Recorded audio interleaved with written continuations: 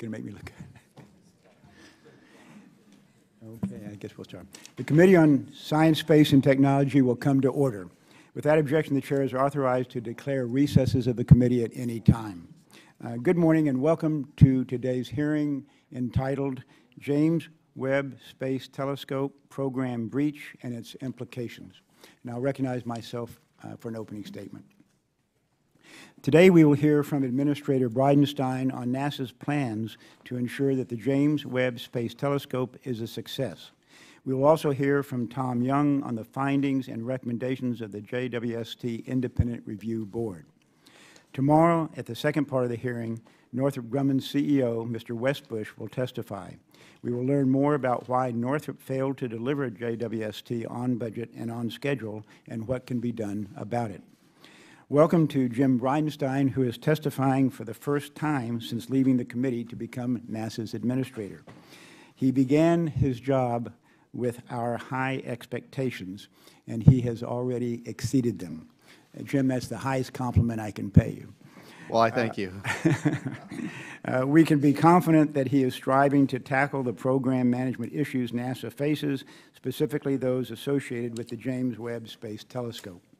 Starting in March 26, 2018, NASA began notifying this committee about the James Webb Space Telescope's cost and schedule breaches. Now that the Independent Review Board has completed its work, we should review the decades-long JWST cost overruns and schedule delays. And if members will take a look at this chart that's on the screen in front of us. This chart chronicles JWST's substantial cost growth and launch schedule delays, starting with the 1996 initial projections in the lower left-hand corner, all the way to the IRB's 2018 projection in the upper right corner. It is truly staggering to behold how the Space Telescope's cost and schedule projections went from costing the same as a space shuttle mission, around $500 million with an original launch date in 2007, to now becoming an expenditure exceeding $9 billion with a new launch goal in March 2021. This is 19 times the original cost and a delay of 14 years. It doesn't get much worse than that. The cost of delaying the launch again will add almost another $1 billion to the total program cost. The $8 billion development cost cap set in 2012 will be exceeded by $803 million. With other program costs added in, the IRB now estimates the total cost at over $9.6 billion. The IRB also stated that technical complications and unclear reporting roles, responsibilities, and lines of communications greatly impacted the development schedule and its associated cost increases. Mr. Young will provide details during his testimony. We will discuss options going forward, such as the contractor watch list designation contained in the bipartisan NASA Authorization Act of 2018. I support the continuation of JWST to mission completion and appreciate Administrator Bridenstine's efforts to improve contractor performance. Going forward, Congress needs to have the necessary confidence in NASA's contractors to put us on the right path at a reasonable cost. Anything short of that will undermine congressional confidence in contractors' ability to deliver on their promises. Usually when government contractors make mistakes, no one is held accountable. The mistakes just happened or were unavoidable or won't happen again. But in every case, the American people pick up the bill. We often forget there is no such thing as federal dollars. It's the American taxpayers' hard-earned money. If space exploration is going to continue to earn the public support, then contractors will have to deliver on time and on budget. If they cannot, they should be penalized. That concludes my opening statement, and the ranking member, the gentlewoman from Texas, is recognized for hers. Thank you very much. Good morning to everyone. And Mr. Chairman, I thank you for holding this hearing on the James Webb Space Telescope program breach and its implications. Excuse me. Welcome to our witnesses, to the Administrator Bridenstine and Mr. Young. We appreciate your commitment to this high priority science mission. as a powerful observatory that will be 100 times more sensitive than the Hubble Space Telescope. The James Webb Space Telescope will be a gateway to unlocking the origins of the universe. Further, like Hubble, it will also be an inspiration for our next generation of scientists, engineers, and citizens, and a symbol of America's leadership in space science and exploration. I appreciate the tireless commitment and dedication of NASA to its industry, international and academic partners also for their work on this project. The hardware for the mission is now complete, and the observatory is undergoing integration and testing. Getting to this point has not been easy. A 2010 review of the project identified significant costs and schedule growth, while subsequent re-baseline plans helped keep the program on track for many years. Today, we will discuss another series of setbacks. I want to commend NASA for establishing the Independent Review Board. The Independent Review Board, and I want to recognize the members for contributing their time and expertise, and Mr. Young for his leadership in chairing the effort. The message is clear. Mission success for the James Webb Space Telescope needs to be the priority, and finding potential embedded problems and minimizing the impact of human errors must be a focus going forward. That said, the Independent Review Board was also clear on the fact that both NASA and the prime contractor for the mission, Northrop Grumman, have contributed to the 29-month schedule delay and the $1 billion cost increase to the project. In particular, the review board found complex and confusing management reporting on the project and inconsistent, uncoordinated communications on the James Webb Space Telescope within NASA and with external stakeholders, including Congress. This is not good news, especially since some of these problems were identified in the 2010 review. I hope that today's hearing will inform us on how NASA plans to ensure that these and the other findings and recommendations of the Independent Review Board are successfully implemented, and how lasting processes are being put in place to prevent these problems from occurring on other NASA projects. I am also concerned about the potential collateral damage. I am eager to hear from the administrator on how NASA plans to ensure the health and balance of the astrophysics program, including small missions, research, and analysis, and the next high priority decadal survey mission, excuse me, the WFIRST, given the additional resources that will be needed to complete the James Webb Space Telescope. And as I've said on many occasions before, inspiring and challenging projects such as the James Webb Space Telescope are an investment in our future. And the review board found that it is an observatory with incredible capacity and awesome scientific potential. And while it is up to this committee to carry out the oversight of the taxpayers' significant investment in this project, we must not lose sight of the importance of bringing the James Webb Space Telescope to a successful outcome. And Mr. Chairman, I have a letter I'd like to submit for the record. Okay. This is a letter of support of the project from the American Astronomical Society. Without objection, the letter from the American Astronomical Society will be made a part of the record. Thank you very much. I yield back. Thank you, Ms. Johnson. And the gentleman from Texas, the chairman of the Space Subcommittee, is recognized for his opening statement. Thank you very much, Mr. Chairman, and thank you, witnesses, expert witnesses, for being here as well. As chairman of the Space Subcommittee and proud representative of Johnson Space Center, I'm a very tireless advocate for NASA. I strongly believe in the mission of NASA, and I commend the tremendous dedication of the NASA and industry team under Mr. Bridenstine and the rest of the team. However, as members of this committee, we have a responsibility to every taxpayer to ensure that government agencies, including NASA, are being good stewards and effective at managing our resources with which they are entrusted.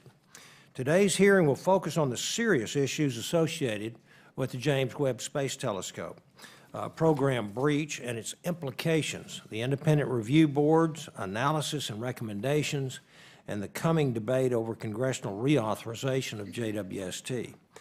Chairman Smith summarized the IRB's findings and recommendations, so I want to use this opportunity to discuss NASA's lost opportunities due to flagship program cost overruns. As the Space Subcommittee Chairman, I focus on the NASA budget in its entirety and every project and program in the agency's portfolio, particularly those where budget limitations force difficult decisions on reducing specific project budgets or whether we can even fund them at all. Please give your attention to the chart on display. The committee surveyed NASA's science portfolio over the last few fiscal years to identify project budget reductions and unfunded requests due to limitations. These projects are listed by fiscal year, starting on the left there with fiscal year 13 all the way up through fiscal year 19. You can see those. Now, with the fiscal year 18 coming to a close shortly and the IRB's announced JWST cap breach of $803 million in development costs, this chart, the next one, reflects the reality of the breach going into FY19 budget planning. In terms of lost opportunities and NASA's budgetary trade space, it is important to know the full impact of JWST breach caused for that the breach caused for NASA and the American public as a whole. So we'll bring up the next one. The $803 million needed to fund the JWST cost breach could fund nearly every one of NASA's science funding shortfalls from FY13 all the way up through FY16. These projects include earth science and education projects greatly promoted by our Democratic colleagues on the committee. And looking forward to FY19 and NASA's future flagship program plans, the cost issues with the Wide Field Infrared Survey Telescope, or WFIRST, will become a subject of debate right alongside JWST congressional reauthorization. The FY18 omnibus required an updated life cycle cost estimate for WFIRST, and NASA's report concludes the estimated cost range is $3.3 billion to $3.9 billion. This life cycle cost estimate exceeds the NASA-imposed cost cap of $3.2 billion, included in the bipartisan NASA Authorization Act of 2018. To give perspective to the funding dilemma presented by JWST and WFIRST cost issues, NASA's WFIRST estimate includes a request for $371 million, which is now reflected on the FY19 chart. Thank you. The bipartisan NASA Authorization Act of 2018 seeks to limit flagship program overlap to reduce NASA's risk of becoming overwhelmed by WFIRST development before JWST is operational in space. Thus, it is my hope the IRB report and our witness panel testimony will shed some light on lessons learned with JWST and lead to a successful flight and operations in March of 2021. We do not want these mistakes repeated during the development of WFIRST. Congress needs to understand the unvarnished truth of the status of these programs today, as well as the plan going forward. Decisions made now can have long-lasting implications on future missions. We need to know that there is not a systematic or a fundamental management problem with how NASA plans and executes these larger strategic missions.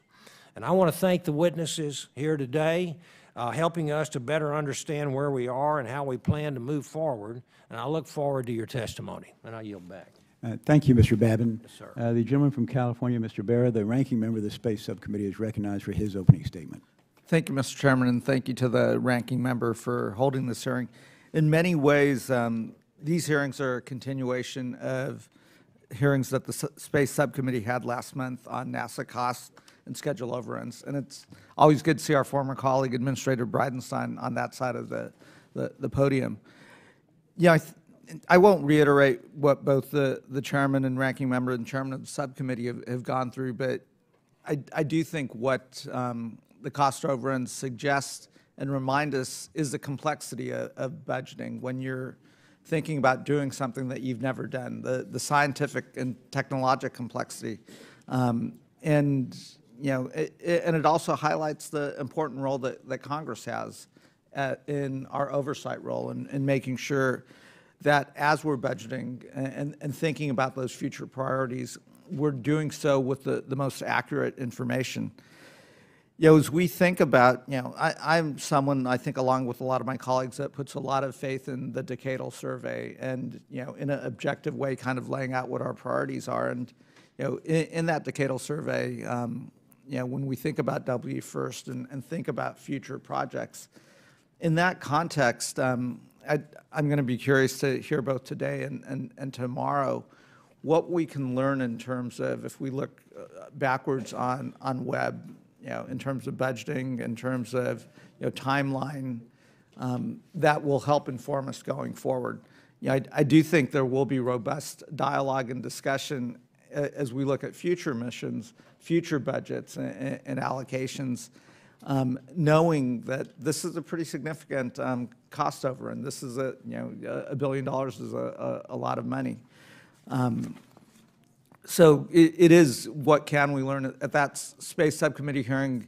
We also started to talk about, as NASA contracts out with other commercial vendors and others to do a lot of the important and necessary work, what are newer types of contracts that do share some of the risk there and on deliverables?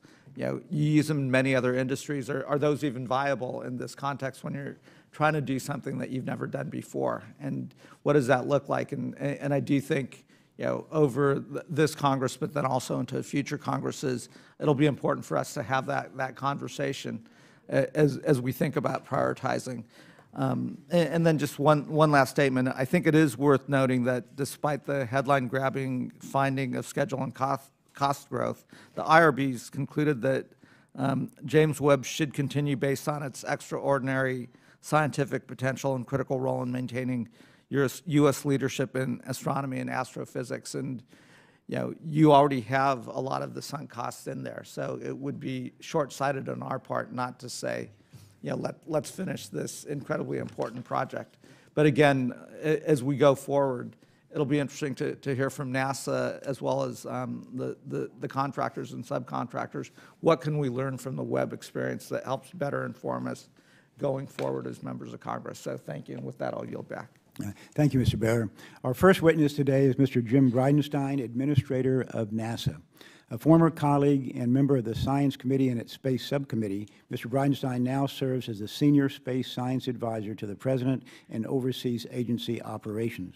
Prior to his election to Congress, Mr. Bridenstine was the Director of Tulsa's Air and Space Museum. He completed a triple major at Rice University and earned his Master's of Business Administration at Cornell University. Our second witness is Mr. Tom Young, Chairman of the Independent Review Board. In this role, Mr. Young led a team of 11 members to conduct a review of the JWST program.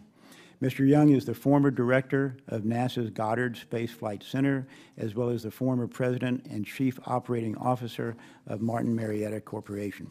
He earned both a bachelor's degree in aeronautical engineering and a bachelor's degree in mechanical engineering from the University of Virginia and a master's of management degree from MIT. We welcome you both. Look forward to your testimony. And Mr. Bridenstine, if you'll begin. Thank you, Chairman Smith. It's an honor to be here. Chairman Smith, Chairman Babin, Ranking Member Johnson, Ranking Member Barra, thank you all for your leadership on this committee. Thank you for your leadership with the James Webb Space Telescope, quite frankly. And when I was on your side there back in March, NASA came to Congress and let everybody know that we're up against a cost overrun and, of course, an increase in schedule. And at that moment, I knew that I would be sitting on this side, coming back and testifying before the committee that I used to serve on. So here we are, and I want to share with you some of the things that I've learned in my time here at NASA.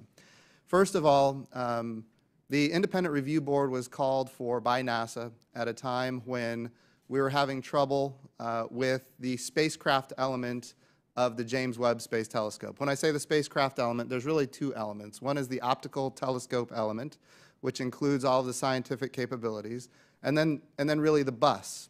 And if you go back in time, we really believed at NASA that the most difficult part of the James Webb Space Telescope would, no kidding, be all of the scientific instruments and the capabilities on that side of the spacecraft.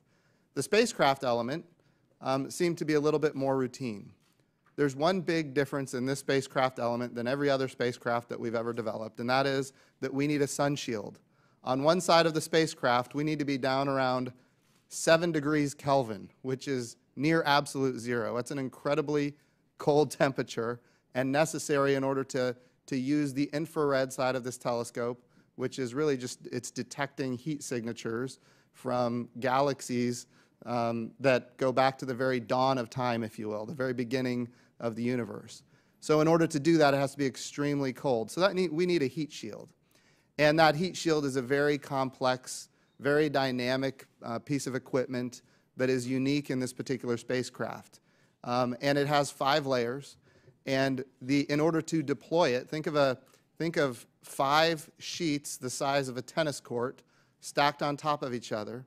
And on one side of this heat shield, the temperatures are going to be almost, 300 degrees Fahrenheit, and on the other side, minus 390 degrees Fahrenheit, separated by maybe just a couple of feet. That's a very impressive scientific achievement once it's complete. But to deploy that heat shield is very complex and very challenging, and there's a whole lot of single points of failure, and we have to test it. And NASA was going through a process of deploying that heat shield and then folding it back for the purpose of testing. And in that process, NASA discovered, I wasn't there at the time, but NASA discovered that this is going to take a lot longer. We were very optimistic in the amount of time that we believed that it would take to test this. Ultimately, that proved to be incorrect. And during the course of this, NASA said we need to have an independent review board and I want to be really clear. Nobody likes independent review boards. They are not fun. They're not fun for NASA. They're not fun for the contractor. But NASA called for an independent review board on itself because of the delays and the cost overruns that we've had on James Webb. During the independent review board, there was more testing being conducted, and embedded problems were found, and some human errors were found that once again delayed it during the course of the independent review board. So that's how we came to the conclusion that we needed to really do a replanning, and that replanning has been done, and we're looking now at a launch date of March 30th of 2021, and a cost overrun of about $800 million. So it's gone from a development cost of $8 billion to $8.8 billion, and a total life cycle cost of $8.8 billion up to $9.6 billion. These are massive increases, and I understand that. It's also true, and I want to be really clear about what we're doing here. And Ranking Member Bera, I think, hit the nail on the head. We are doing things that have never been done before, and we are doing things that nobody on the face of the planet other than the United States and our European supporters, the European Space Agency has instruments on this telescope.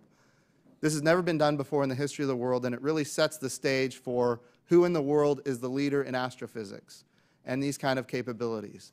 And only the United States of America could accomplish this.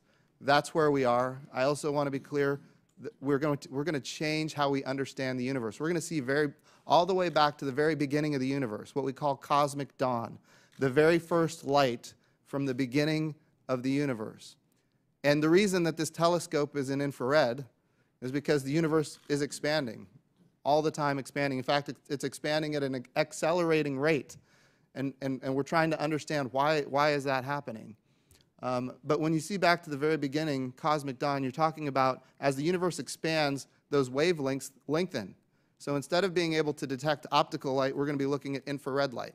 And that gives us a requirement to have this extremely cold, cryo-cooled antenna that can see back that far, basically detecting heat signatures from light from the very beginning of dawn. We're also going to be able to see inside of other galaxies in ways that we've never seen before. We're going to be able to look at the atmospheres of exoplanets. This is also, I think, an important point.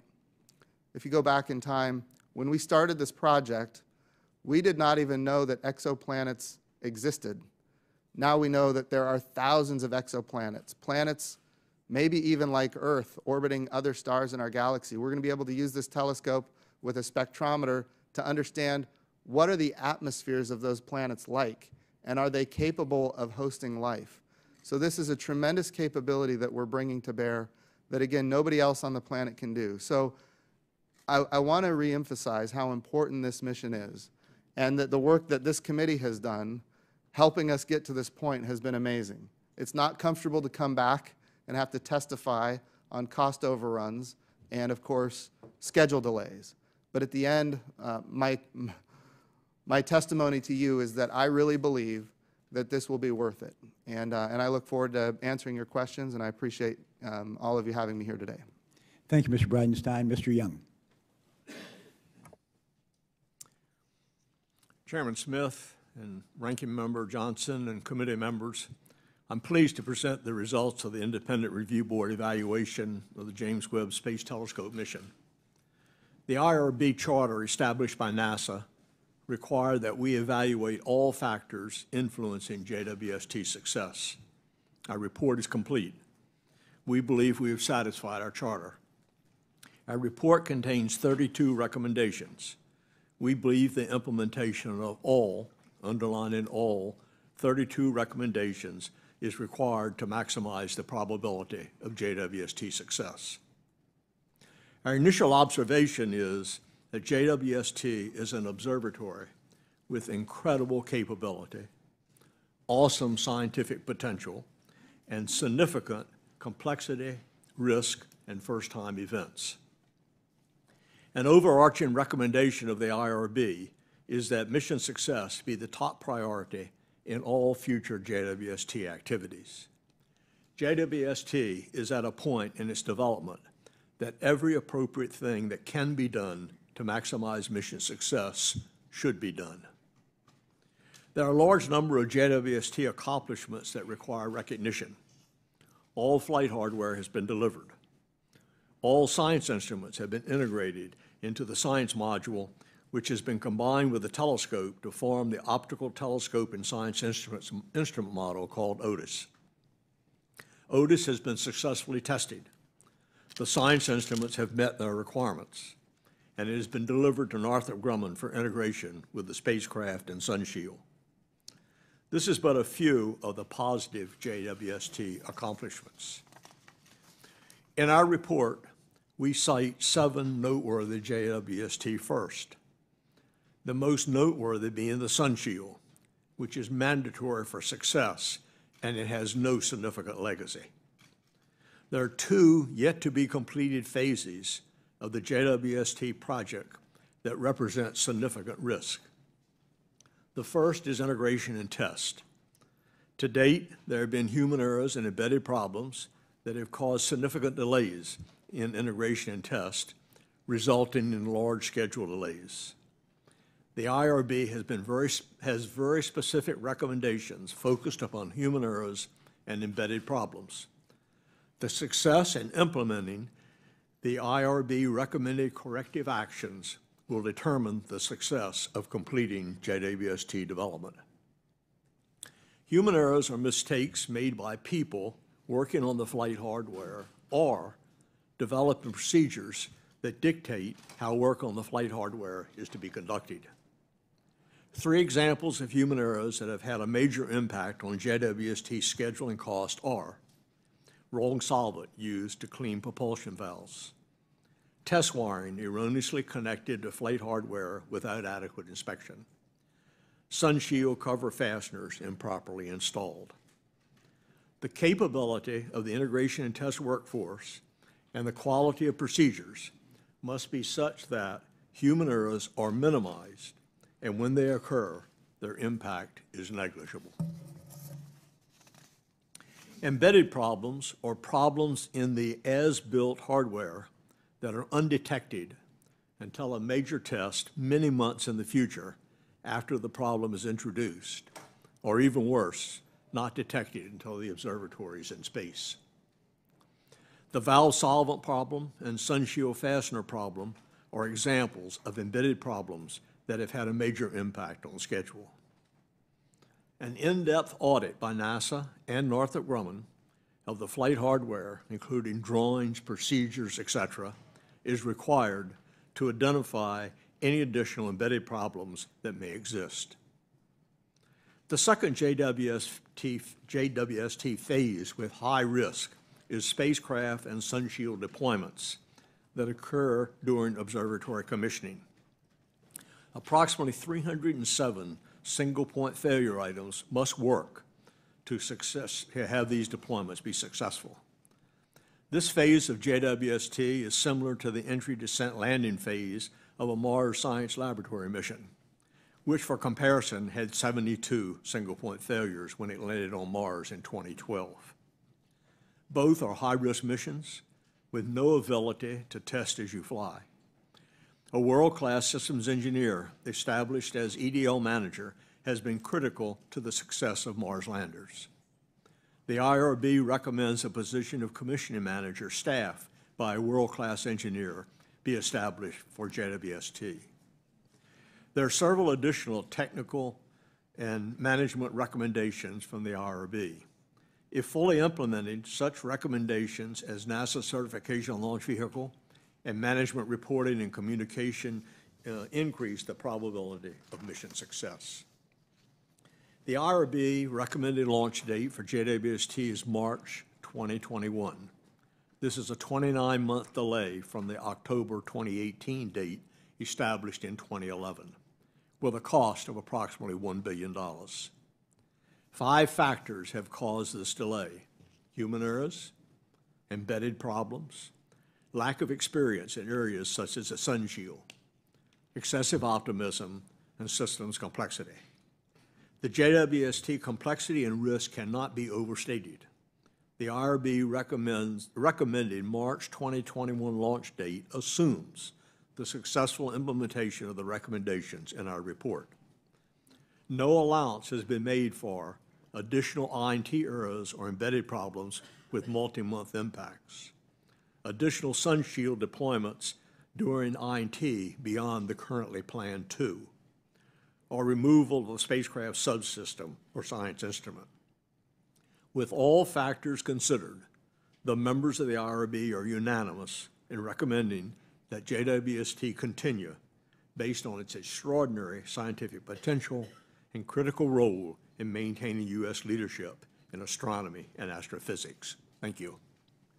Thank you, Mr. Young, and I'll recognize myself for questions, and let me address the first one to Administrator Bridenstine. And it is this: when we take a look at the cost overruns, when we take a look at the missed deadlines in regard to JWST, what are your options when it comes to contractor accountability for this particular mission as well as for others? So for this particular contract, it's cost plus an award fee. And the award fee is the profit, because other than that, the contractor is working at cost. The award fee is based on a set of metrics that NASA determines. Technical capability is included in that, cost, schedule, business administration is included in that. And during the course of evaluating the contractor, we're making determinations as to what their award fee will be. So a couple of things here. Number one, their award fee has not been as good as it otherwise would have been, so that has, in essence, hurt their bottom line. And number two, when there's a cost overrun or a schedule delay, as we have right now, there is no award fee. So they are, in essence, working right now at cost. Okay. Now, ultimately, as has been identified, there's going to be a commissioning process of the satellite once it's in space. And there are potential award fees in that. Those potential award fees add up to, if they were to maximize it, it would add up to about $60 million.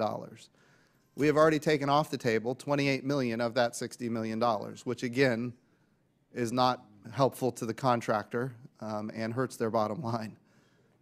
It is also true that the remainder, 30 million plus available, they're going to have to perform in order to accomplish and achieve that award fee, which is again their only profit.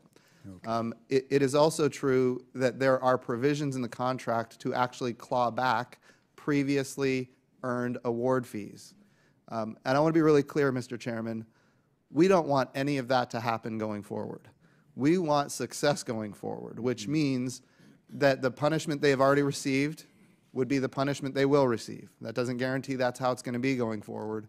Right. But ultimately, we want them to be successful, because if they're successful, then we are successful. And so those are some of the tools that we have in our belt. Okay, that is really helpful, all those options that you just mentioned. Appreciate that.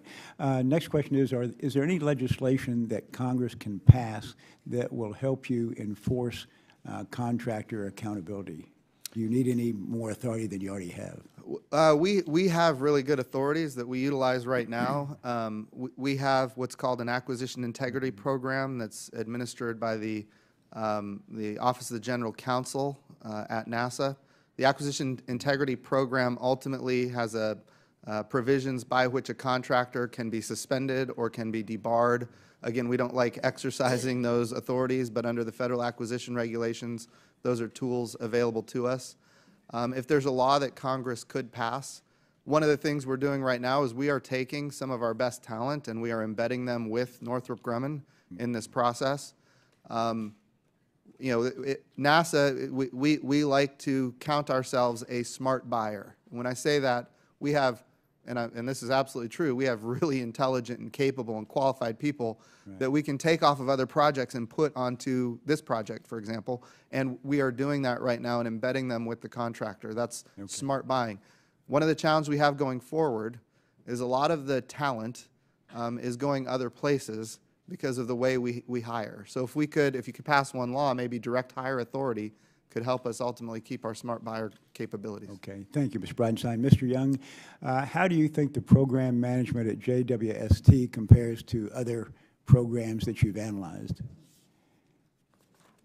It depends on how far back it depends on how far you're going back in the program. I mean, looking at the charts that you had this morning, if you go back to, say, the first confirmation that I'm familiar with, where I think JWST was confirmed by NASA at $2.75 billion with a 2011 launch. You know, the costs have increased roughly a factor of 3 since that time period. I was primarily talking just about the program management itself in isolation. Do you consider it to be one of the worst, one of the average? How does it compare to others? I'm kind of sneaking up on that answer. Okay. All right, I've got limited time, so I hope you'll sneak up quickly. I'll sneak fast. Okay, so if you look at the program, it's grown a factor of 3 in a decade. It is hard to take a program with those characteristics and conclude it's anything other than a not well-managed program, and by comparison, not a well-managed program. Okay, any description as to what you think of a program that cost 19 times what was anticipated and is 14 years delayed? My description would be the same, poorly managed. Okay. And what about recommendations, and Jim Bridenstine mentioned a couple of the options that he had, sanctions. Do you have any recommendations going forward for what we might do with some of those fees and some of the profit, and how that can be used to encourage Northrop Grumman to perform better? I think his comments were very good. I would really underline the fact that at this stage in the program, all of us, emphasizing all of us, need to be focused on maximize the probability of JWST being successful. So if I'm speaking only as an individual, but if I had this problem, I would take all of the available fees that currently exist, be they the fee on work to be done, be award fees that have not been awarded, be in future award fees. I'd put them all together, and I'd put them in one lump sum, and I would have the criteria for getting them, the quantity and quality of data returned by JWST after it's on orbit. So I would turn every dollar yet to be awarded into an award fee based on mission success. That is a very good suggestion, which I endorse, and I thank you for mentioning it today. The gentlewoman from Texas, the ranking member, is recognized for her questions. Thank you very much, Mr. Chairman. Mr. Administrator, you mentioned in your last statement that there were moving people and unable to control some of that movement. Could you expand a little bit on that? So there's a number of things that we are already putting into place ultimately to ensure success. So we have taken some NASA talent and put it on this project. And it's not just people and bodies. It's capability. It's people with history and that are highly qualified on this project embedded with Northrop Grumman. We are also instituting more oversight from the Goddard Space Flight Center and from NASA headquarters. And in fact, we have created a even stronger mission assurance capability so that every screw that goes onto this spacecraft ultimately is being quality assured. So we get immediate feedback if something if anybody believes something is not right. We want everybody to be empowered to say stop, because one of the challenges that we've had is that there are embedded problems. Some of these problems are screws that were put in the sun shield covers going back years, and we don't discover it until the integration and test. I also want to, and I think it's important for me to testify that, and I heard it from Mr. Young as well. We're at the integration and test phase. All of the hardware is built. The software is ready to go. In fact, the scientific instruments have already been tested. What we're doing now is we're integrating the scientific instruments ultimately with the spacecraft and then testing that. And that's where we're having the challenge. So I think it's important to note that if I can give an analogy, we're on the 5-yard line and we're trying to punch it into the end zone. And I know that a cost overrun and a delay is not what Congress wants to hear. But at this point, given the scientific return, I think it's critical that we continue to put all of our resources here to get it complete. Do you think you have the proper tools to hold Northrop Grumman accountable? I do at this point. It is my assessment that we have a contract that gives us flexibility ultimately to hold them accountable. Mr. Young, would you like to comment? My comments would be similar. I think we do make some observations in our report of areas that we think could really be strengthened. One, I think, was in one of your opening statements. I think it's very clear that NASA have clear lines of authority and accountability for managing this project, and our observation was that they did not exist when we were looking at them. We made a very strong recommendation in this regard that that the Center Director of Goddard have a clear responsibility for the success of the program, and the Associate Administrator of SMD have a clear responsibility for the success of this program. Our observation is that's not been the practice to date. That's our recommendation. I don't know what NASA's response to that is, but accountability, clear lines of responsibility, and authority to proceed are critical to managing a program such as JWST. I would just piggyback on that and say that we are in fact implementing that recommendation of the IRB, and certainly it will make a difference. And by the way, Tom Young used to be the director of the Goddard Space Flight Center, so he knows a thing or two about the organizational structure. So. Well, let me thank you both and kind of review that this is the first time we've ever done something like this. It's a big project, and it's an important project, and I would hope and I believe that both of you will continue to, well, your responsibilities, Mr. Young, is over, but I hope you keep a little eye going, too. And thanks to both of you. I yield back. Thank you, Ms. Johnson. The gentleman from Texas, Mr. Babin, is recognized for his questions. Yes, sir. Thank you, Mr. Chairman. My first question is for Administrator Bridenstine. JWST program cost issues pose a budgetary threat to the other NASA science mission programs, especially WFIRST, the WFIRST program. What is your assessment of the budget planning challenges for NASA science mission programs in light of the latest JWST cost overruns?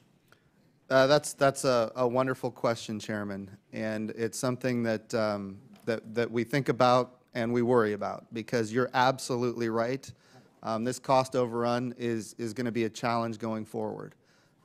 So I'd like to start by saying that right now we have a very balanced portfolio for astrophysics that includes small missions that are not very expensive, medium missions that are a little more expensive, and then we have these, as you mentioned, flagship missions that are strategic in nature, take a long time and very expensive, but ultimately make the United States of America the premier country when it comes to these kind of scientific capabilities, which we all like and believe in. When we do these massive flagship missions, as you just identified, and there are overruns and there are delays, it absolutely makes us, in essence, cannibalize some of the other missions in the future. You mentioned WFIRST. The idea of WFIRST presumed that JWST would be on orbit and delivering science. And so it is my recommendation that we move forward with WFIRST after we move forward with JWST. I think that's, now, it is true that we can do some development now. I'm not saying that we need to shut down WFIRST and we shouldn't do it. Right. What I'm saying is there's opportunity here because it presumed JWST would be on orbit. It is also true that as we go forward with this balanced portfolio to make sure that we are getting the best science that we can get in astrophysics and throughout the entire Science Mission Directorate, we want to follow what Ranking Member Bera mentioned, which is the decadal surveys that come from the National Academies of Sciences. So that gives us kind of our guidance, if you will, to make sure that we're not damaging our total portfolio to deliver the absolute best science. So this is important too, Mr. Chairman. The goal, when you think about 2019, there is some money that is left over from last year, plus at this point JWST was intended to be in operation. So we have the operational money that we can apply to the development of JWST. So for 2019, it doesn't look like we're going to need any more money. The first time that we're going to need more money is going to be 2020. Right. And that's when we're going to have to look at ultimately how do we balance this portfolio to make sure we get the mix right. And our reauthorization bill actually specifies that before WFIRST is complete, we've got to have JWST on orbit. Yes, sir. Yeah. Also, for both of you, gentlemen, the Trump administration has included space as part of the national security strategy. Do you think that JWST development issues signal an erosion in the quality of the American space industrial base to our near-peer adversaries, thus negatively affecting our national security strategy? And are JWST problems signs of more serious problems with our space industrial base? So there is a study underway right now that is considering that as an issue. I don't want to prejudge that study. But I will tell you the industrial base is something that is critically important to the national security interests of this country, and NASA plays a role there. Our scientific capabilities ultimately are for peaceful purposes. I mean, that's just the reality. We do discovery, we do exploration, we do science. That's what NASA is, that's what NASA does. We inspire and we educate. And so we don't get involved in national security directly. It is absolutely true, though, that what we do does help the industrial base, and the technologies in many cases can be used both for science and for national security. So I don't want to prejudge the study, but certainly NASA plays a role here. Okay. And Mr. Young? My general observation is that the industrial base is strong. I think that the problems that we're talking about on JWST are problems that we know how to solve. I mean, they're not failures of F equals MA or what have you. So space is a one strike and you're out business. You don't get two swings at it. And what that really says is it takes extraordinary discipline. It takes extraordinary training of the people. And it takes a safety net that prevents a problem when it occurs, because humans are going to make errors from that problem becoming mission catastrophic. We know how to do that. The disappointing thing in what we're talking about here, to be honest, is these are problems that we know how to prevent. So my observation would be, yes, we should learn from JWST that every day in a one strike and you're out of business, you got to renew your focus on discipline. But it's certainly that we know how to do, can do, and it will be a positive factor not only for the civil space program, but also for national security space. Thank you very much. I wish I had 10 more minutes, Mr. Chairman, but I don't. I yield back. Thank you, Mr. Babin. The gentleman from California, Mr. Bear, is recognized. Thank you, Mr. Chairman. You know, as I said in my opening statement, you know, when you're looking at budgeting, et cetera, it's complicated, particularly when you're doing budgeting for something that you haven't done. I'm a simple person. I think about it in the context of, you know, my daughter going off to college and she's going to start her senior year, and we made a contract saying you're going to finish in 4 years, and she assures me she is going to finish in 4 years, but we won't have this conversation at a committee hearing if she comes back at the end of that fourth year and says, you know, I've got a couple units that I had. Won't be a comfortable conversation. And Administrator Bridenstine, I know this isn't a comfortable conversation. And I think everyone understands that, given the scientific importance of JWST, given the sunk costs that we already have in this and the additional costs, it doesn't make any sense not to complete this mission and, you know, and do it in a way that, you know, optimizes success. I mean, it would be a real shame if we stopped this mission. It would be an even bigger shame if we continued, and I think Mr. Young, you said 307 single-point failure areas, which suggests how complicated this is, that we went through to finish and we got 306 right and we didn't get the 307th right. So, yeah, I don't sense that Congress or the committee will say put a halt on this. But it doesn't mitigate what we think about going forward, right? I mean, I think, you know, a lot of us understand the scientific importance of WFIRST, et cetera. It does make it harder for this body in fiscally austere times when we're thinking about a lot of budget considerations, not just in the area of NASA, but obviously throughout the entire federal budget as we authorize and allocate funds going forward. And I think in that context, Mr. Young, through the IRB process, I'd be curious about hearing some of what we've learned looking backwards that will help this body in its oversight role make better decisions going forward. Does that make sense? And you know. Sure. Good question. I think that you can certainly look at JWST, but you can also look at WFIRST. I think what NASA did recently on WFIRST was they did an in-depth review of the WFIRST program to look at requirements, cost, budget, all the factors. And they did it at a time where there's total flexibility. In other words, for WFIRST today, everything is controllable. In other words, you can make every decision that you want on the program. You can adjust the requirements to go with the cost, to go with the schedule, to go with the technical risk. And now, what it also requires is, after you get all those data, if you allow me to say so, it requires leadership to utilize those data to turn them into a credible program.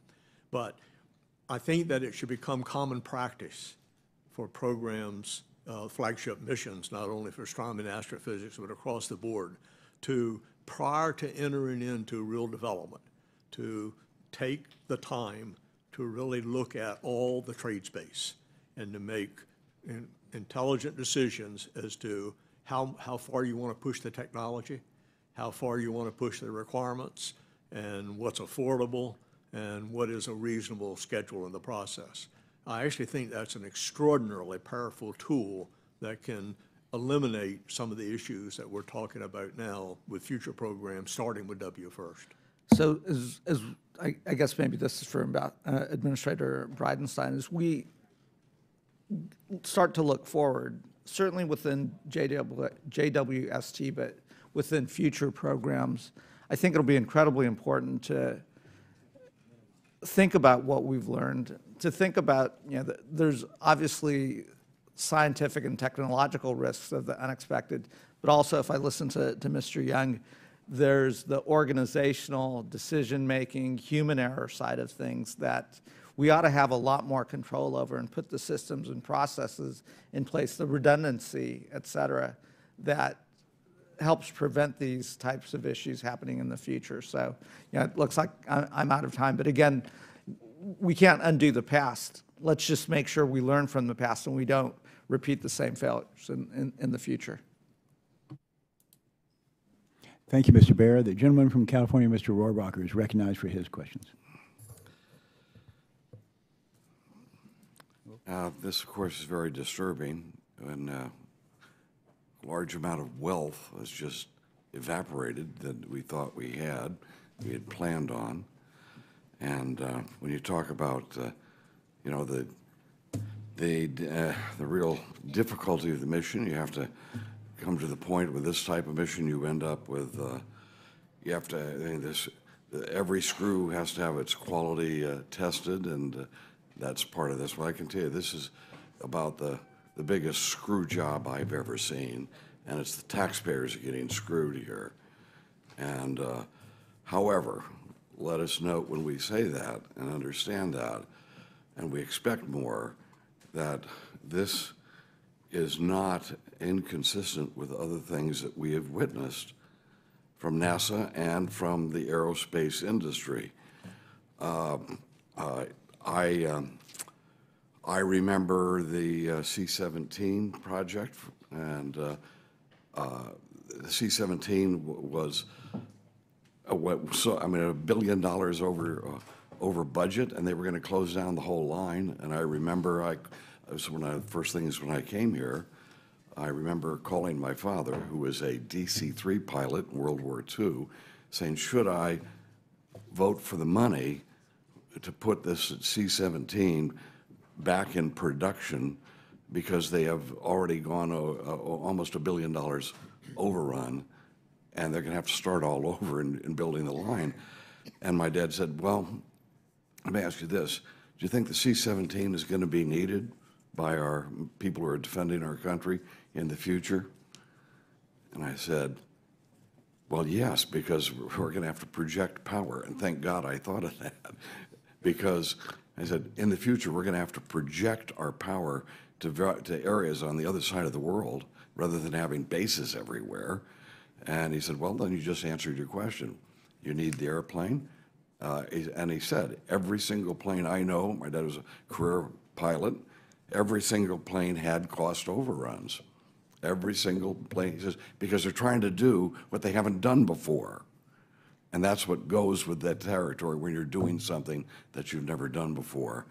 I would hope that we can be more realistic, and we can hope that Mr. Bridenstine and his new job here can be more realistic in the assessments. Let's note that in 2002, we awarded $824 million TRW for this telescope project, and it was supposed to be launched 8 years later, and now it's twice as long as what was expected, and the cost is 12 times more than expected for the James Webb Telescope. But when you look back, the Hubble Space Telescope was 12 times the cost and twice as long as expected as well.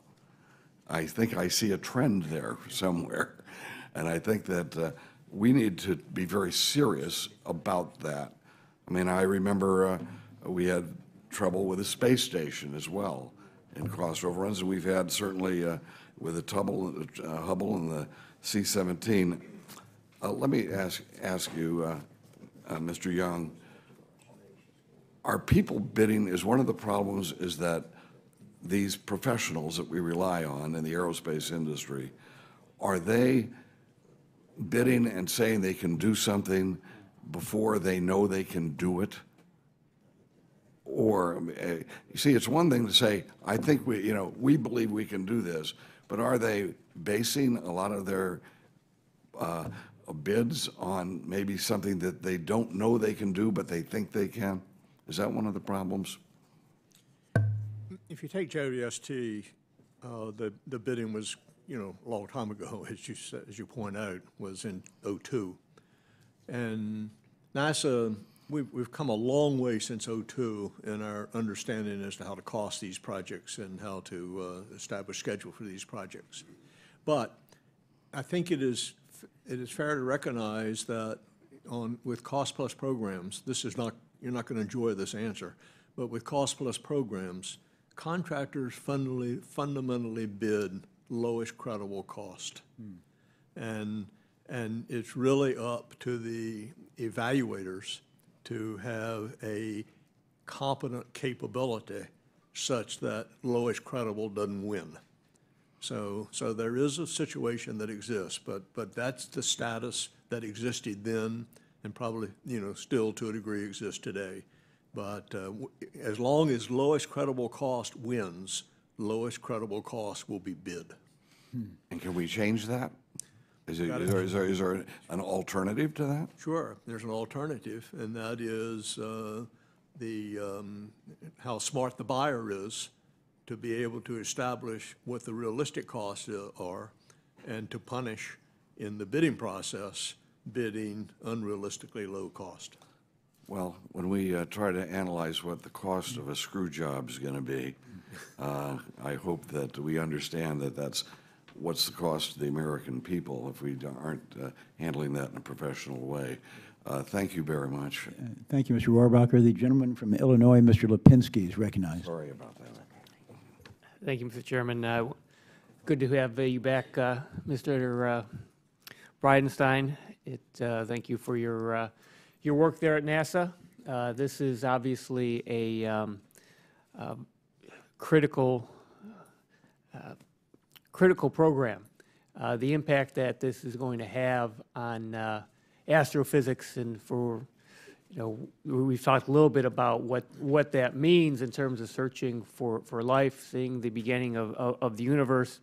The impact is very hard to really for everyone to understand. I think one of the issues that we have here in this committee, in Congress in general, is trying to understand the technology, understand how we can do the best job we can do to get the best science at without the cost overruns, without the delays, but lacking the expertise. We have a difficult time with that. We've discussed a lot of things. You and Mr. Young have just discussed a lot of things that went wrong with the JWST, and some things that could be changed going forward. So I wanted to ask you, Mr. Bridenstine, do you believe that going forward that lessons learned really can be applied here? Because it seems there's a lot of things that we're talking about. In some of them, taking more time, that's going to be more time and in more cost, figuring these things out, making sure that everything is covered, making sure that everything is checked.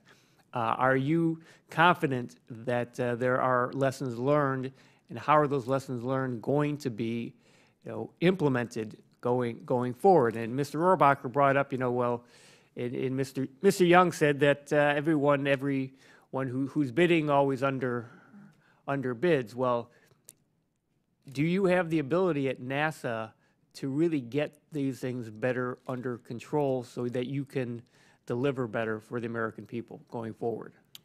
All wonderful points, and certainly the answer is I really believe that there are a whole host of learning points here, and that these learning points ultimately need to be distributed not only across NASA, but across government at large.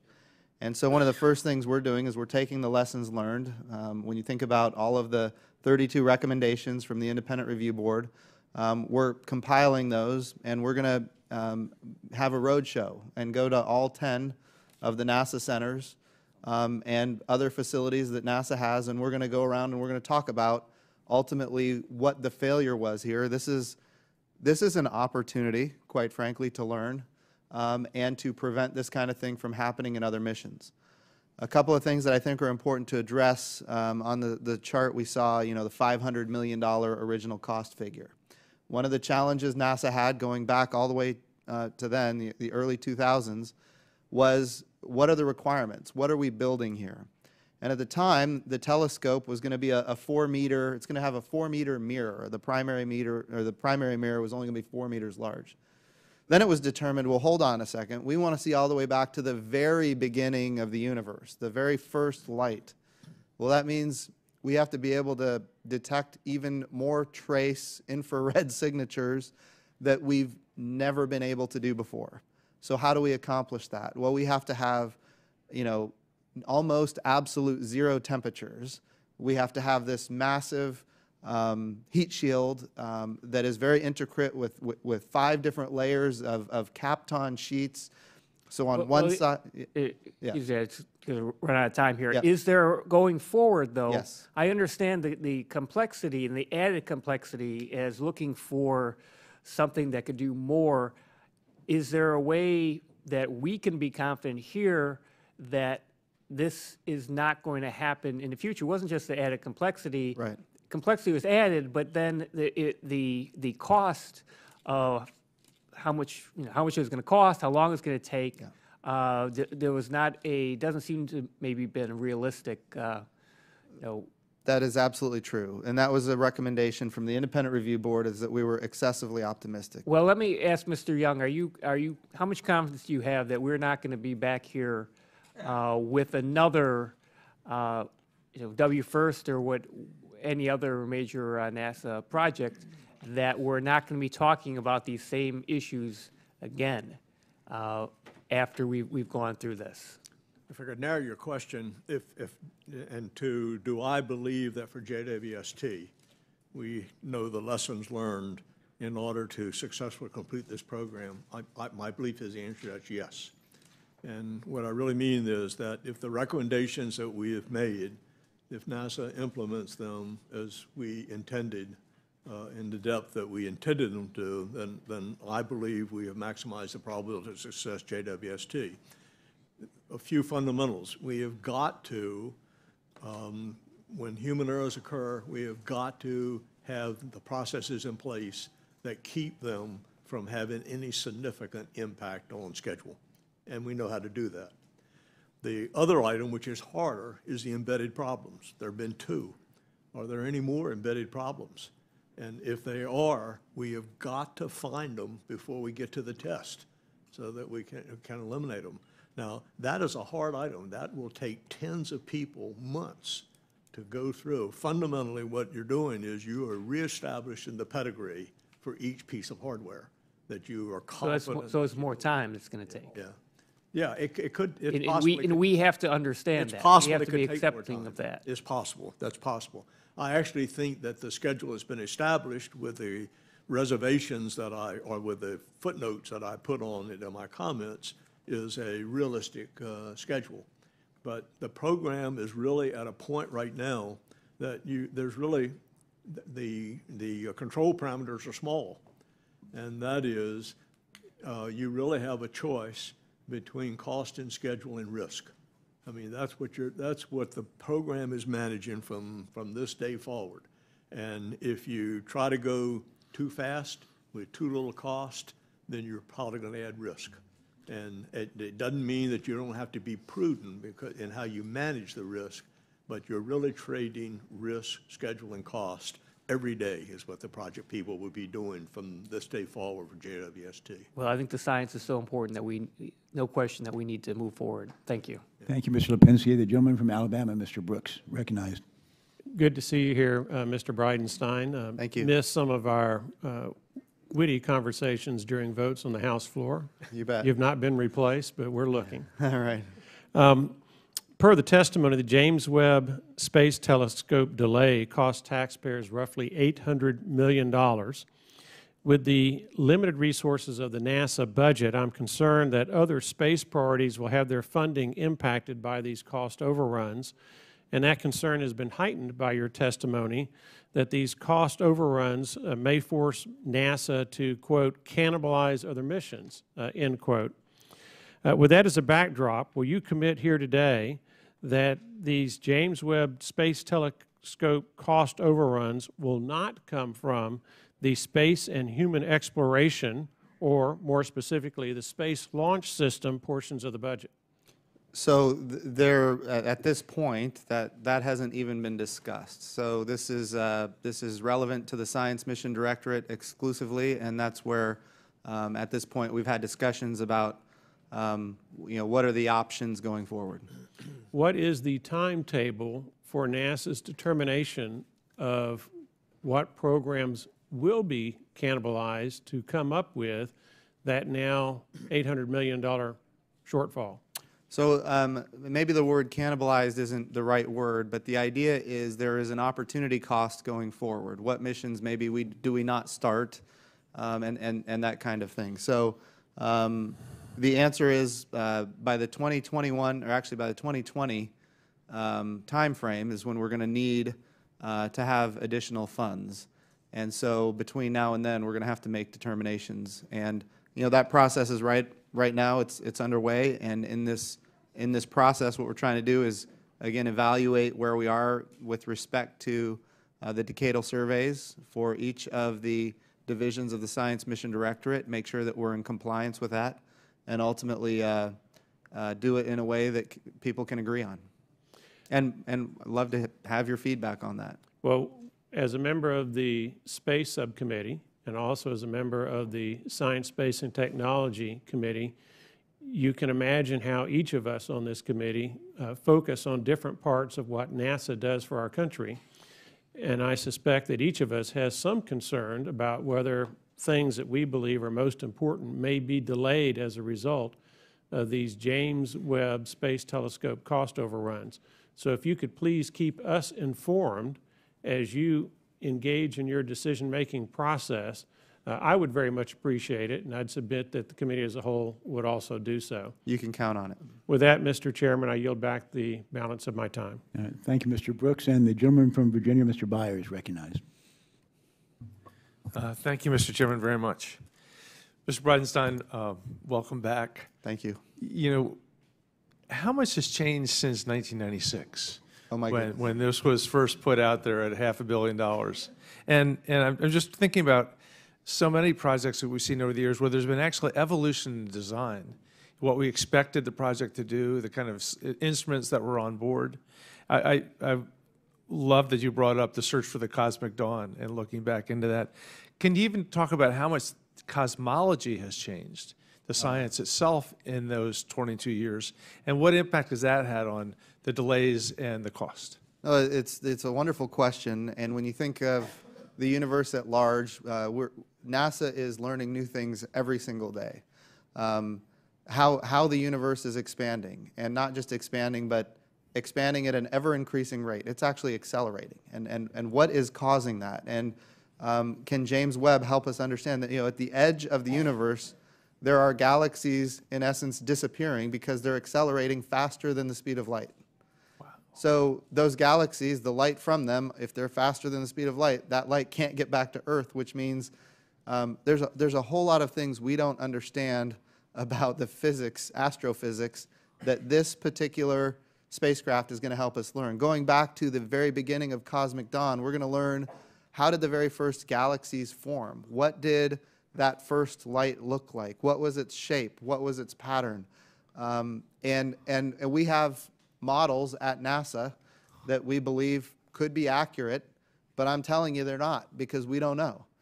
We talk about things like dark matter and dark energy, things that we have very little understanding of. We cannot interact with it in any way. We cannot sense it, we cannot detect it, but there's evidence of it based on how objects move in space. There's evidence of gravitational effects of it. And so, and all of these things, you talk about gravitational waves, things that, you know, just recently we have been able to detect. You know, so all of these kind of, you know, new things that didn't exist, you know, even a few years ago.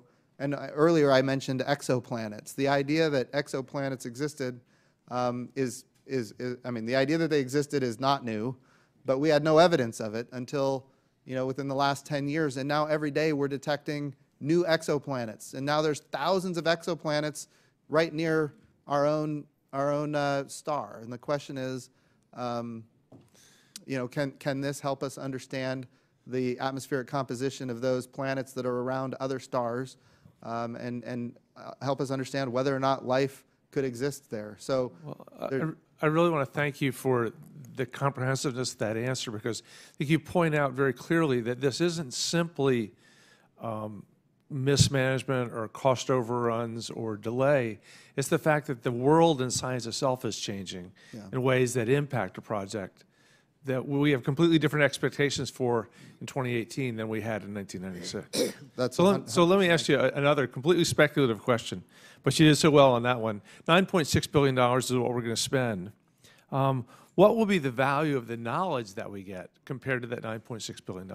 So again, we don't know what we don't know until this spacecraft is operational. I want to be clear. We're doing everything we can to make it operational. But when it becomes operational, it's going to change our understanding really of astrophysics, change our understanding of the universe and even galaxies and their formation and the formation of planets. So all of this is going to add tremendous value. But I would also argue, and I really believe this, that the United States of America may have lost some ground when it comes to science and astrophysics on the international scene. What this spacecraft represents is the reestablishment of the United States of America as the preeminent nation when it comes to astrophysics and science. And I think that's an important part of our leadership in the world. And ultimately, other countries all around the world are coming up with ideas on how to use this spacecraft, and they want access to it.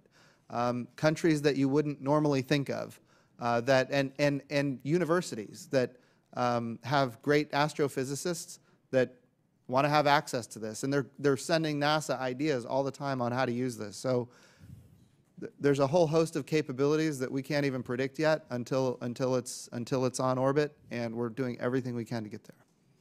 Mr. Chairman, I just wish we had a head of NASA that was excited about this project. Yeah. When you asked your first question, I could see that answer going on for a couple of hours, but I thought it was a good answer.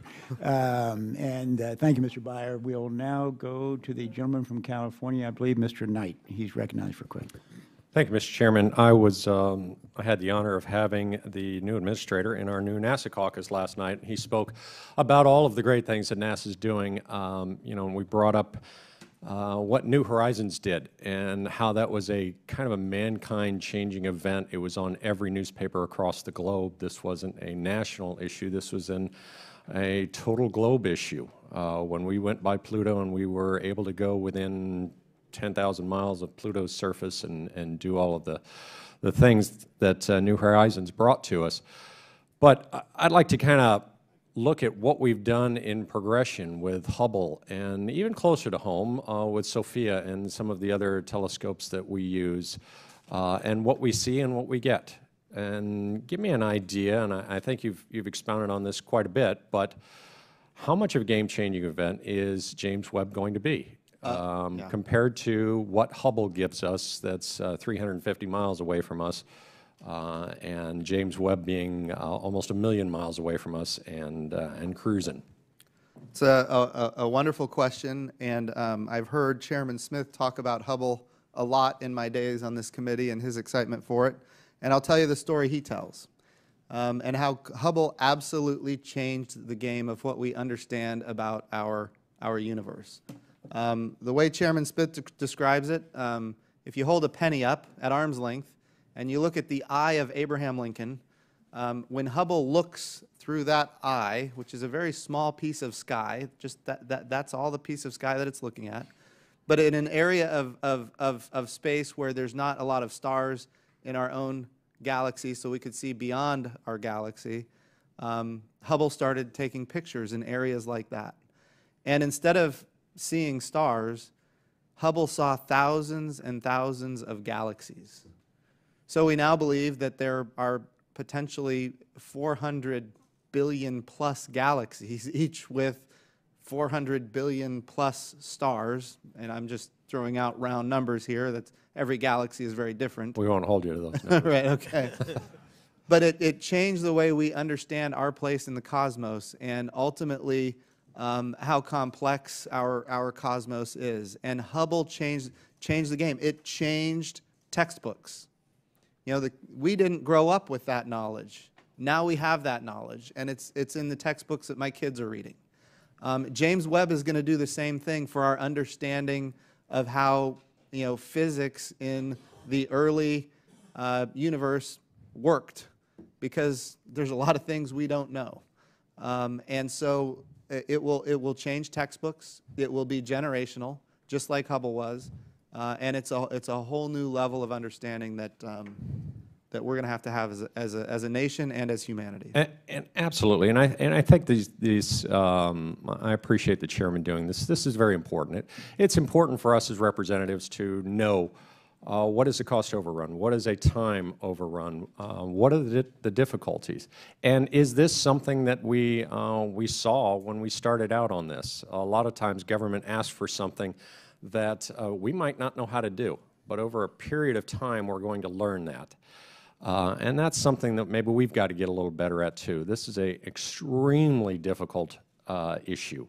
And this is something that is going in a different direction. But as I like to say, America takes giant leaps where others thought was impossible. And that's exactly what we're doing with James Webb. So I think that everyone has said, keep it on time now, move forward. Let's get this in the air so that our academics, our kids who are going to learn from this, and scientists around the world are going to learn, that is what we are going to impact. This is a humankind event.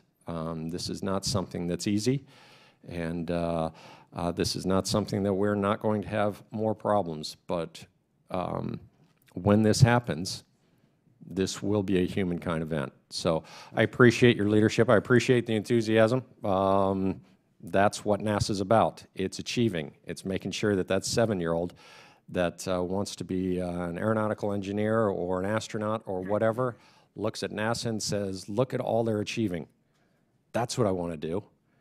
And it changes the globe for the better. So thank you. Mr. Knight, I would add that we're making great progress on the low boom flight demonstrator. Thank you, Mr. Knight, and thank you, Mr. Bridenstine, for that great description of the deep field view taken by the Hubble Space Telescope. I've actually passed out over 1,000 8x11 glossies of that deep field view. Is that right? Speck of sky, where you described, where nothing was thought to exist. The film was exposed for 24 hours, and in that speck there were 3,000 points of light, each not a star, but each a galaxy consisting of an average of 100 million stars. If anyone wants to know why we explore, take a look at that deep field view. The gentleman from Pennsylvania, Mr. Lamb, is recognized for his questions. Thank you, Mr. Chairman. Mr. Bridenstine, you used the term reestablishment of the United States as the leader in astrophysics. Could you just go a little further with that? Do you feel that we've lost ground in recent times, and what would be the reason for that? I don't know that I would say. Well, I would say that others have gained ground. How about that? And there are other countries around the world that are developing capabilities all the time. The European Space Agency is doing wonderful work. China is, in fact, establishing a pretty impressive astrophysics capability. And so I wouldn't say we've lost ground. I'd say others have gained ground. We welcome that.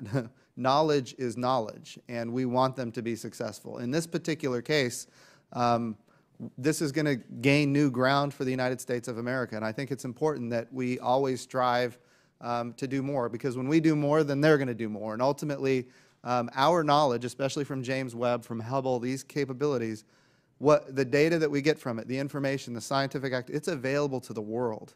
And scientists can actually use the data to make discoveries that NASA doesn't have the capacity to make on its own. And so when we make it available, a lot of people find new things that we didn't ourselves even discover, and so it's good for the entire world. Absolutely.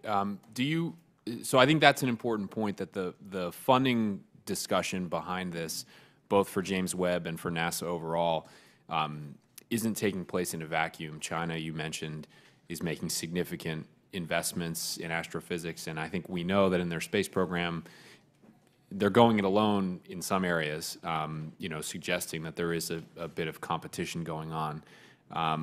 Is that something that you think should influence the discussion of the NASA budget and the decisions we make in 2020 when there is, a projected shortfall because of these overruns? Absolutely. I mean, I do believe that NASA is an agency that can establish American leadership. That ultimately the NASA budget always returns far more than the investment, and I can give example after example. We actually promote the fact that we have a spin-off Twitter feed, NASA spin-off. So go to @NASA spin-off, and you'll find all kinds of capabilities that have been developed. What NASA does, we make available to the world, and then people use it for all sorts of things that are good. But the humanity itself, the way we communicate, the way we navigate, you probably may have had DirecTV or Dish Network, maybe internet broadband from space, using GPS, the way we predict weather, the way we understand the climate, certainly the way we do national security and defense, disaster relief, simple things that we don't normally think about, like banking requires the GPS signal. Banking is fundamental to the United States of America. Every transaction requires that timing signal from GPS. So when you think about what space represents, it represents a fundamental increase in the standard of living, not only for all Americans, but for the entire world. And all of those capabilities are available because of a trail that was blazed by NASA, these investments, if you will. And so the answer is yes. When the United States Congress makes determinations to invest in NASA, it always strengthens the United States of America, and it always lifts not just our citizens, but citizens around the world in ways that we never even imagined when we make the investments. So I do fundamentally believe that NASA is a great investment for the United States. Thank you. Just one more question. We have talked in this committee before about developing the future workforce in aerospace and astrophysics, and one of the pieces of feedback we heard was that NASA's sort of comparative advantage when they're competing, I guess, against private sector employers is the ability of NASA to give its workers really hands-on experience on one-of-a-kind projects, especially earlier in their career. Do you know if that's happening on James Webb? Is there a younger workforce that's able to take part in this and able to get the kind of experience that they wouldn't be getting anywhere else? So that's a wonderful question. NASA is, as you can imagine, it is for 7 years in a row been the #1 federal agency as far as workforce. When I say #1, the best place to work as determined by the workers themselves. So that's really an amazing capability. What that means is that NASA's workforce, we don't have a lot of turnover. In fact, it's about 4.5% per year, which means our workforce is aging, and that's just the reality. So we are using authorities right now to attract a younger workforce, a program called the Pathways Program that helps us get interns and ultimately recent college graduates, recent graduates from master's programs. We're doing what we can to get a younger workforce, and we are engaging them absolutely in projects. In fact, right now this summer, we have over 1,600 students interning at NASA. And a lot of those interns, I'll tell you, most of them want to work for NASA. There's not going to be spots for all of them to work at NASA, but they're probably going to work in a related field or for a contractor or something like that. So the answer is yes, we're doing what we can. The workforce is in fact aging. There is a bow wave that I am very concerned about because eventually there's going to be a lot of retirements coming. We've got to be very cognizant of that and preparing for it today. And of course, it's my belief that NASA is doing what it can to make sure that we're prepared for that bow wave. But the workforce is aging. You're making a great point. We're doing what we can to make it younger. Thank you, Mr. Chairman. I yield. Thank you. Thank you, Mr. Lamb. The gentleman from Illinois, Mr. Holtgren, is recognized for his questions. Thank you, Chairman, and thank you both for being here. This is an important hearing as we continue our oversight of the James Webb Space Telescope and review recent problems that we've had. Back in hearing in 2011 on the issues with the telescope, I talked about my thoughts of the importance of American leadership in these fields and how this really is part of who we are as a nation and the fact that we continue to be an exceptional nation. It's important to acknowledge that we've had some very serious issues with project management over the life of this program. But we also have to remind ourselves that we're almost over the finish line, and this is truly where we all do want to be. Many people looked at that 2011 replan as the last chance. So obviously is not what we want to see. Administrator Bridenstine, thank you for your work. It's so good to see you back here, and especially in the role that you're in. So congratulations and thanks for your work. Also, it was good to see you last night, and again, want to commend you on the vision that you're bringing to NASA and the direction that the President and the administration has charged you with and NASA with. It's exciting, and you can just feel the excitement that so many are sharing with that. You know about my views on these world-leading projects. I've always been so proud of NASA's ability to inspire and bring others along with.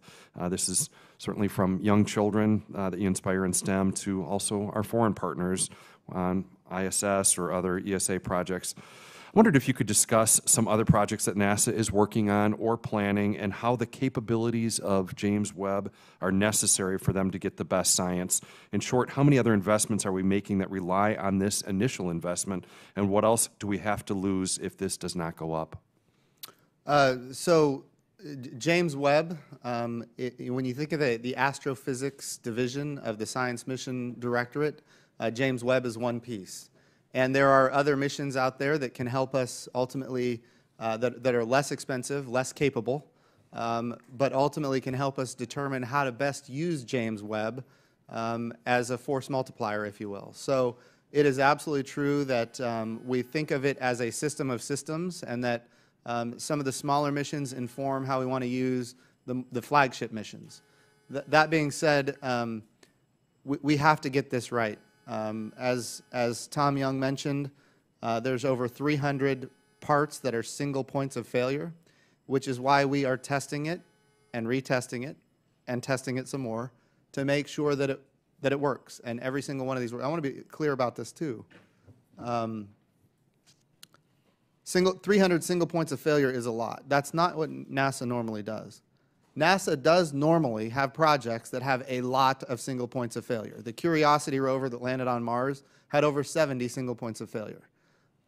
It's a successful mission, overwhelmingly successful. We are discovering right now that there are complex organic compounds on Mars, which has never been determined before, and now we're finding them, which increases the probability of life. Methane, of course, cycles are we now know that methane cycles are commensurate with the seasons on Mars. And in fact, today you're going to probably see reports that we have found what appears to be liquid water about 1.5 kilometers below the surface of Mars. Amazing. That wasn't from Curiosity. That's from another satellite mission around Mars that has a radar. But these are capabilities that we make investments in. They have single points of failure. This one's more complex. There's more single points of failure. We have to be more diligent about every aspect. It's why we're putting so much effort into mission assurance and other things. But it is a force multiplier, as you're acknowledging, that the other missions that we do are excellent. This actually makes them even better. It makes those investments even better. It's really helpful. Let me get on to one last quick question in my Yes, last sir. minute here.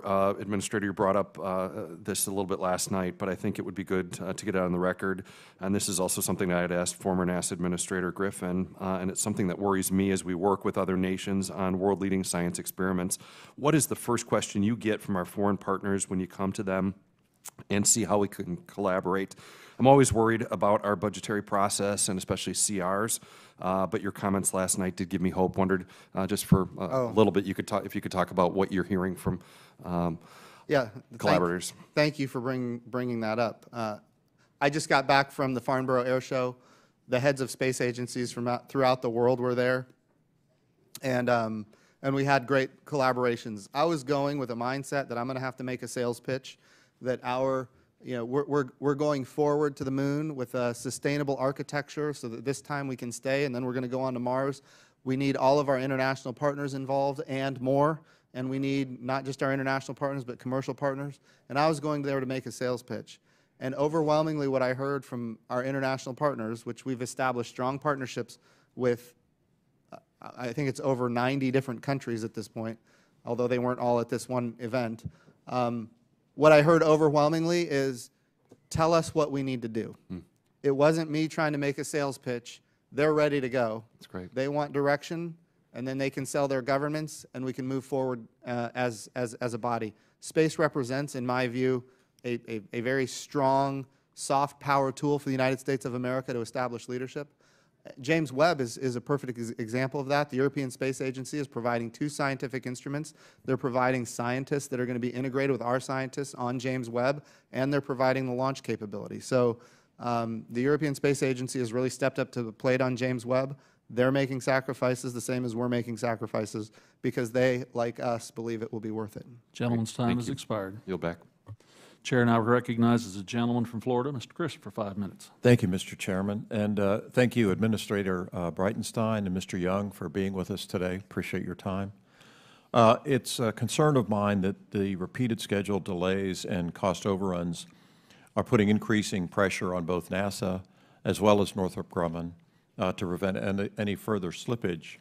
While it's important to keep schedule and costs under control, it's even more important, in my opinion, to make sure that we get this done right, and that we don't cut any corners that could negatively impact mission success. So, Administrator Bridenstine, how will NASA be able to guarantee that the remaining integration and test work is not affected by this schedule pressure? It's a wonderful question. The Independent Review Board made an assessment on both schedule and cost. NASA ran independently an assessment on schedule and cost through our agency Program Management Council and our Directorate Program Management Council. We came to, in essence, the same conclusion. We wanted to make sure that there was adequate margin for both cost and schedule so that we weren't putting ourselves up against the wall, so we do believe there's adequate margin in there. At the same time, we are incorporating all of the recommendations from the Independent Review Board. There are 2 recommendations that we haven't implemented yet, but we're making progress on.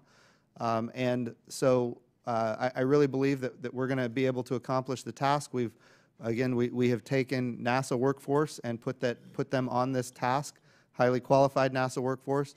We have strengthened the mission assurance piece, which is immediate feedback and response to every item that goes on or off the spacecraft is being overseen by somebody who can stop the entire program immediately. We are providing direct oversight from the Goddard Space Flight Center, and we're providing direct oversight from NASA headquarters as well. So I do believe that we've taken all the tools that we have, and we're using them to the best of our ability. And if we continue to execute how we're executing right now, we will be on cost, we will be on schedule, and we will have mission success. Okay, thank you, sir. Mr. Young, would you add anything to that? I thought that the description was really quite good that was just given.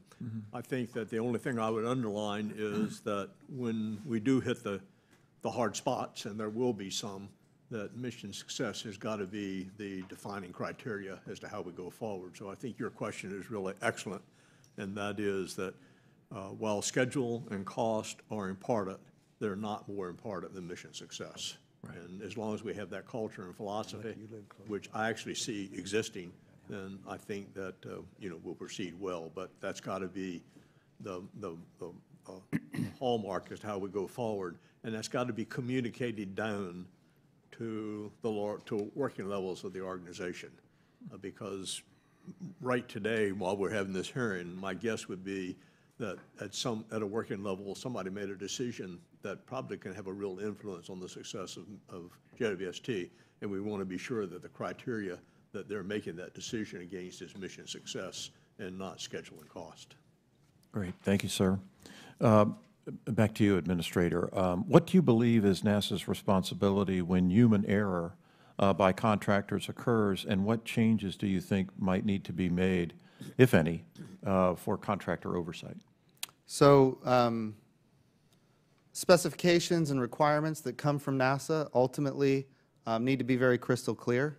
There can be no mistakes as NASA generates specifications and requirements.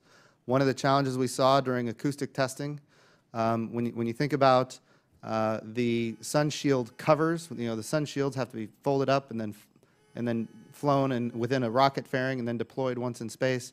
The sun shield covers had fasteners that kept the sun shields covered. Those fasteners ultimately were held together by screws and bolts, and NASA did not specify what the torque specification requirements were. That's a failure of NASA.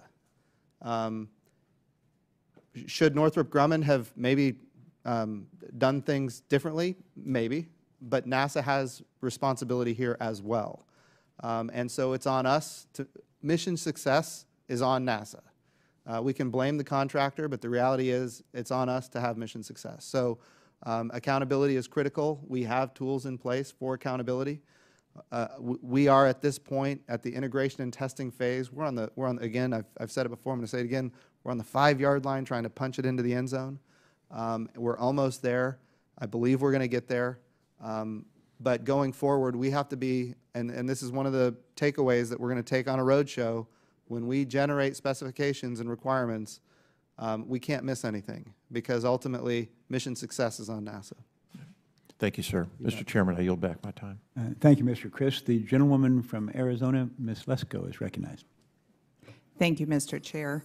You know, I'm the second newest member to Congress, and I don't know if some of my fellow congressmen are more used to these budget overruns or not, but when I read this, I was just thought it was outrageous that it's 19 times over the budget that was estimated and so far behind, delayed.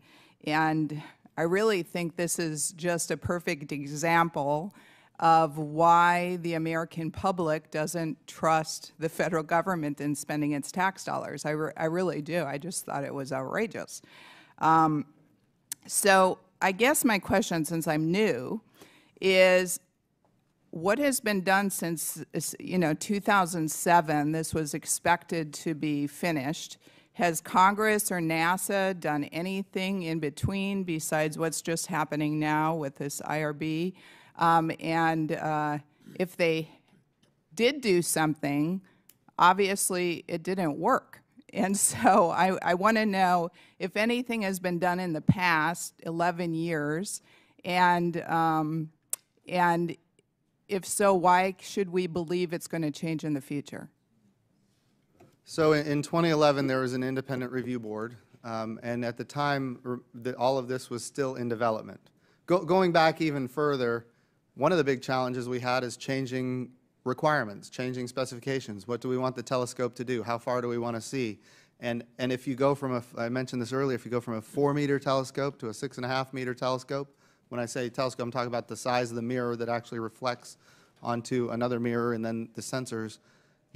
When you change something that is this precise, this much, it really has an impact on cost and schedule. In 2011, we had an independent review. We set a new baseline. And that new baseline actually had us launching in 2019. And we got all the way to the 5-yard line. And when we integrated the spacecraft element with the optical telescope element and did testing, we made all kinds of discoveries that were unfortunate, and not just unfortunate, problematic. And that's where we are today. So what we have to do now is, as Mr. Young has noted, we're going back and we're going to make sure, because the way this telescope is going to be launched You know, it's going to be 1 million miles away from Earth. We don't have any human spacecraft capability that can get up there to service it, and if we could, this telescope is too delicate to even service. That being said, we have to get it right the first time. So that's why we go through such extensive testing. Some of the testing, ultimately, we discovered things that are routine, which is why you test. Some of the testing demonstrated that we, in fact, have some embedded errors and some human errors, embedded problems and human errors, some embedded problems going back a number of years. Mr. Young mentioned that the thrusters were washed with the wrong solvent and that corroded some seals. That was done years ago, and we only discovered in testing that that had happened. Again, this is why we test. We want to make these mistakes here on Earth, because that mistake, if it was in space, it would be too late. It can't be fixed. So some of it is routine testing that ultimately we're making discoveries that we need to make discoveries on, and others we're finding errors that occurred years ago. And some of those errors include you know, using the wrong solvent to wash the thrusters, which is why we're going through right now, and we are starting from a baseline and saying, if we have to find every embedded error, that we have to go back to the very beginning of every component on the spacecraft and make sure we haven't made any errors, which is what we're doing, because there's no room for failure once it's in space. And that's what we're doing. Mission success is the primary objective. I believe that we're there, and here we are requesting an extra $800 million and a few more years, and I think we can get it done. Thank you, Mr. Chair. Yeah, I appreciate that we're under a new administration and that you're new, and so you have to take what was given you. I just, again, want to express my frustration that we're talking about taxpayer dollars, and it's very frustrating to me and other taxpayers that this is so much of a cost overrun. And although I've heard testimony how important it is, I understand that. Very frustrating. I think we need to do a better job of making sure that we're not so far off the mark. Thank you, and I yield back my time. Thank you, Ms. Lesko. And the gentleman from California, Mr. Takano, is recognized. Welcome back, Administrator Bridenstine. Thank you, sir. And congratulations. I didn't get to say that to you earlier. Thank you. And thank you, Mr. Young, for being here. Mr. Administrator, can you just mentioned $800 million figure. Is that for fiscal year 2020 and fiscal year 2021? It gets us through launch, which would be through March 30th of 2021, which is the new launch date. So you have enough money for fiscal year 2019? We do. That's correct. And so this supplemental that you're asking for is for the year 2021? It's really, we're not really asking for a supplemental, although if you'd like to give it to us, we'll take it. Okay. What the law requires is that if we hit $800 billion, or $8 billion, gosh dang, I'm so 800 million. 800. But if we hit $8 billion, the program is no longer authorized. And so ultimately, in the development, we haven't hit it yet, but we will soon hit $8 billion, and we'll need Congress to reauthorize it if we're going to continue. So you're asking for an authorization of an additional $800 million yes, for the program? Yes. And that money could come from NASA, or if you want to appropriate additional, it could come from there as well. You know, we may have to do that. I might prefer not having to choose between our children. I mean, I know. Right? But we have hard choices to make here. So $800 million. Let's see. A question I wanted to ask. Oh yeah, Administrator. Given that we're moving the launch date, have you hired graduate students and planned for graduate student work based on the October 18th launch date?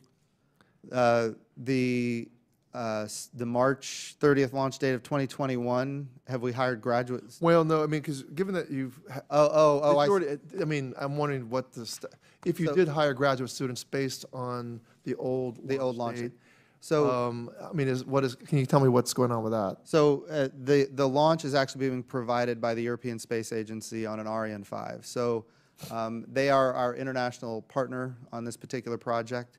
And so, to my knowledge, we haven't hired any graduate students to help us with the launch. It's being provided by the European Space Agency. All right, you might just want to check up I will. on that detail, because if we've hired graduate students, I mean, and Right. based on the launch date, but maybe you've delayed doing that because you were uncertain about when you were going to be able to launch. Right. How many cost overrun proposals has Northrop submitted to NASA since the original JSWT replan agreement in 2011? Do you know that? I don't know offhand, but if you could get that, yeah, I will. If you I will get that I'll to my take office, that for the record.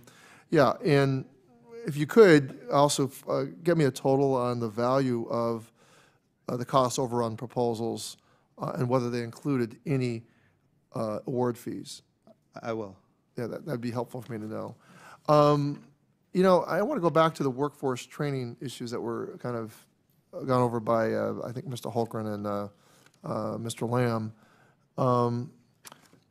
You spoke about the unique workforce that you have and the interns and the programs, and you're worried about the aging out of the current workforce. Yes. And it's a pretty specialized workforce. What can Congress do to support opportunities for relevant workforce training experience beyond what it has now? That's Can we do more? Absolutely.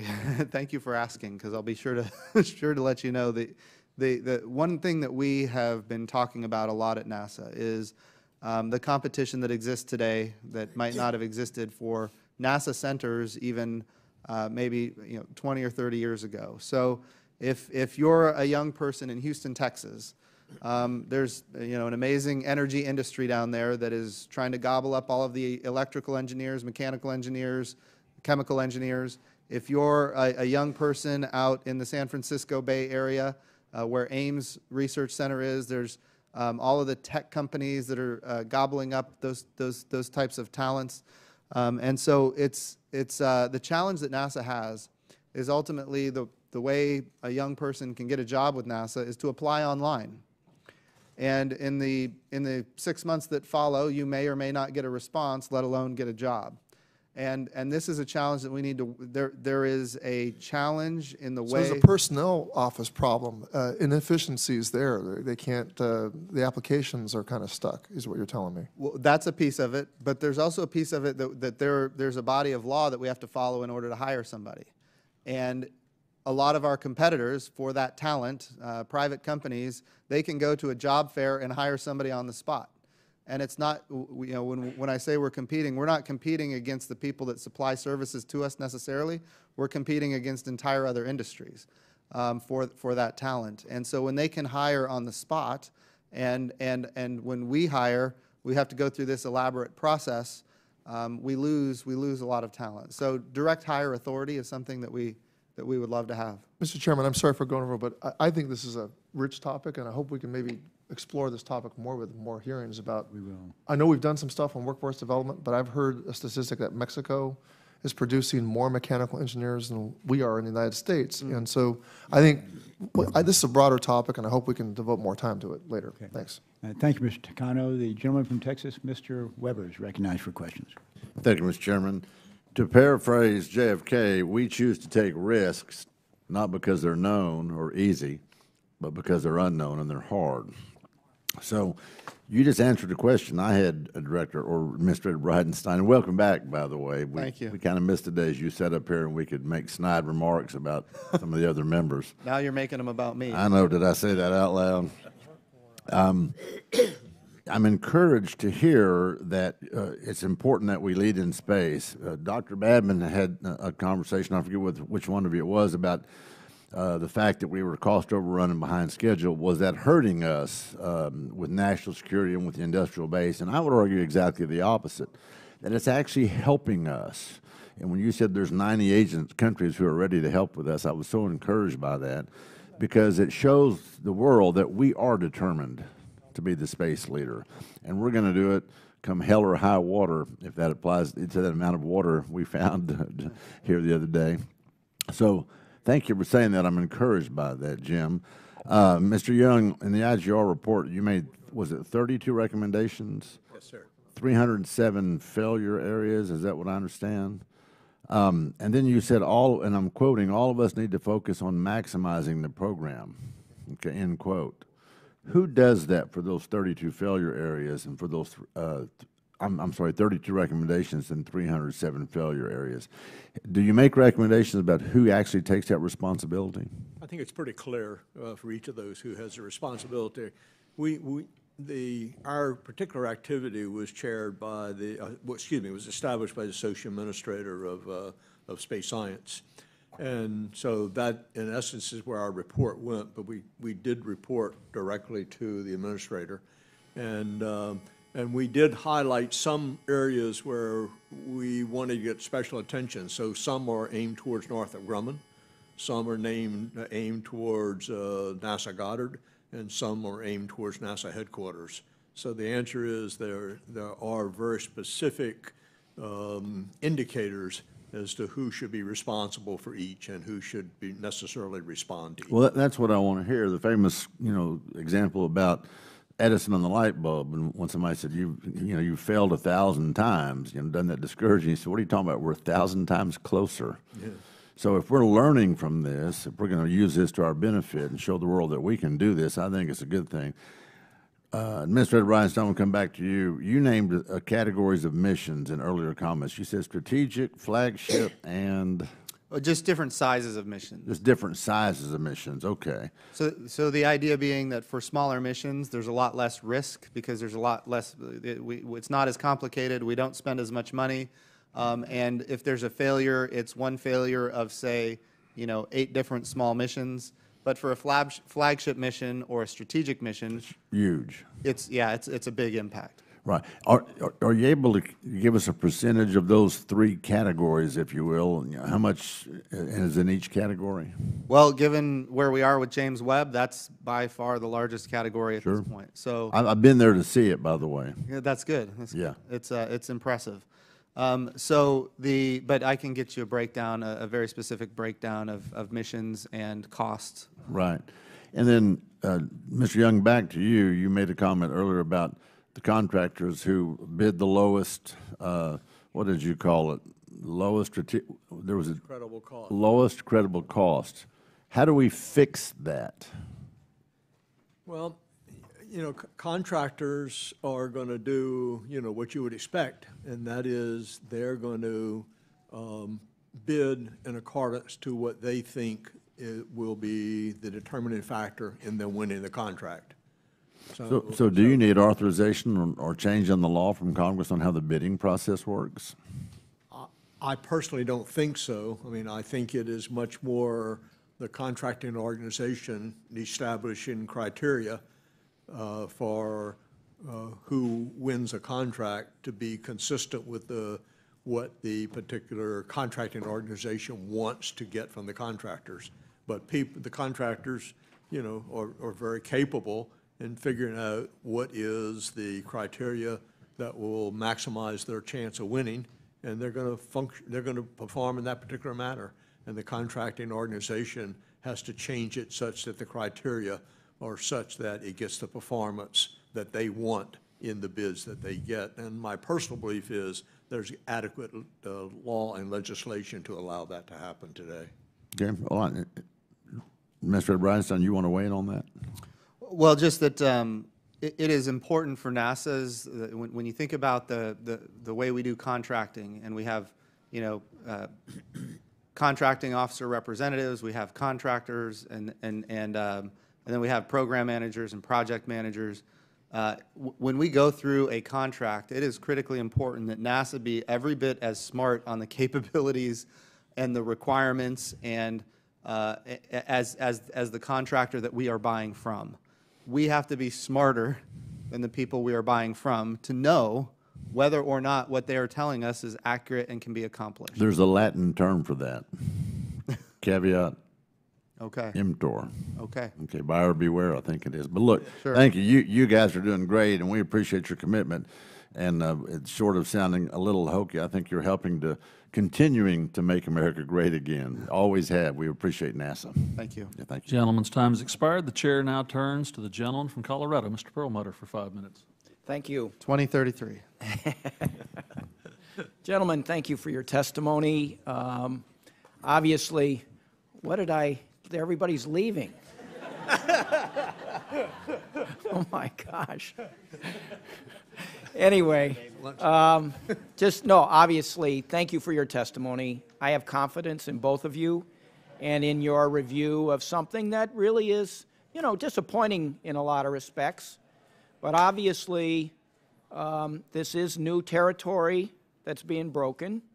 There are some contractual things, and Mr. Young, I want to talk to you about them in a second. But if you have confidence, and I think their specific question came from Mr. Lipinski to you, Tom, that, can this get done in this time frame that's been set for $800 million, and you have confidence that it can.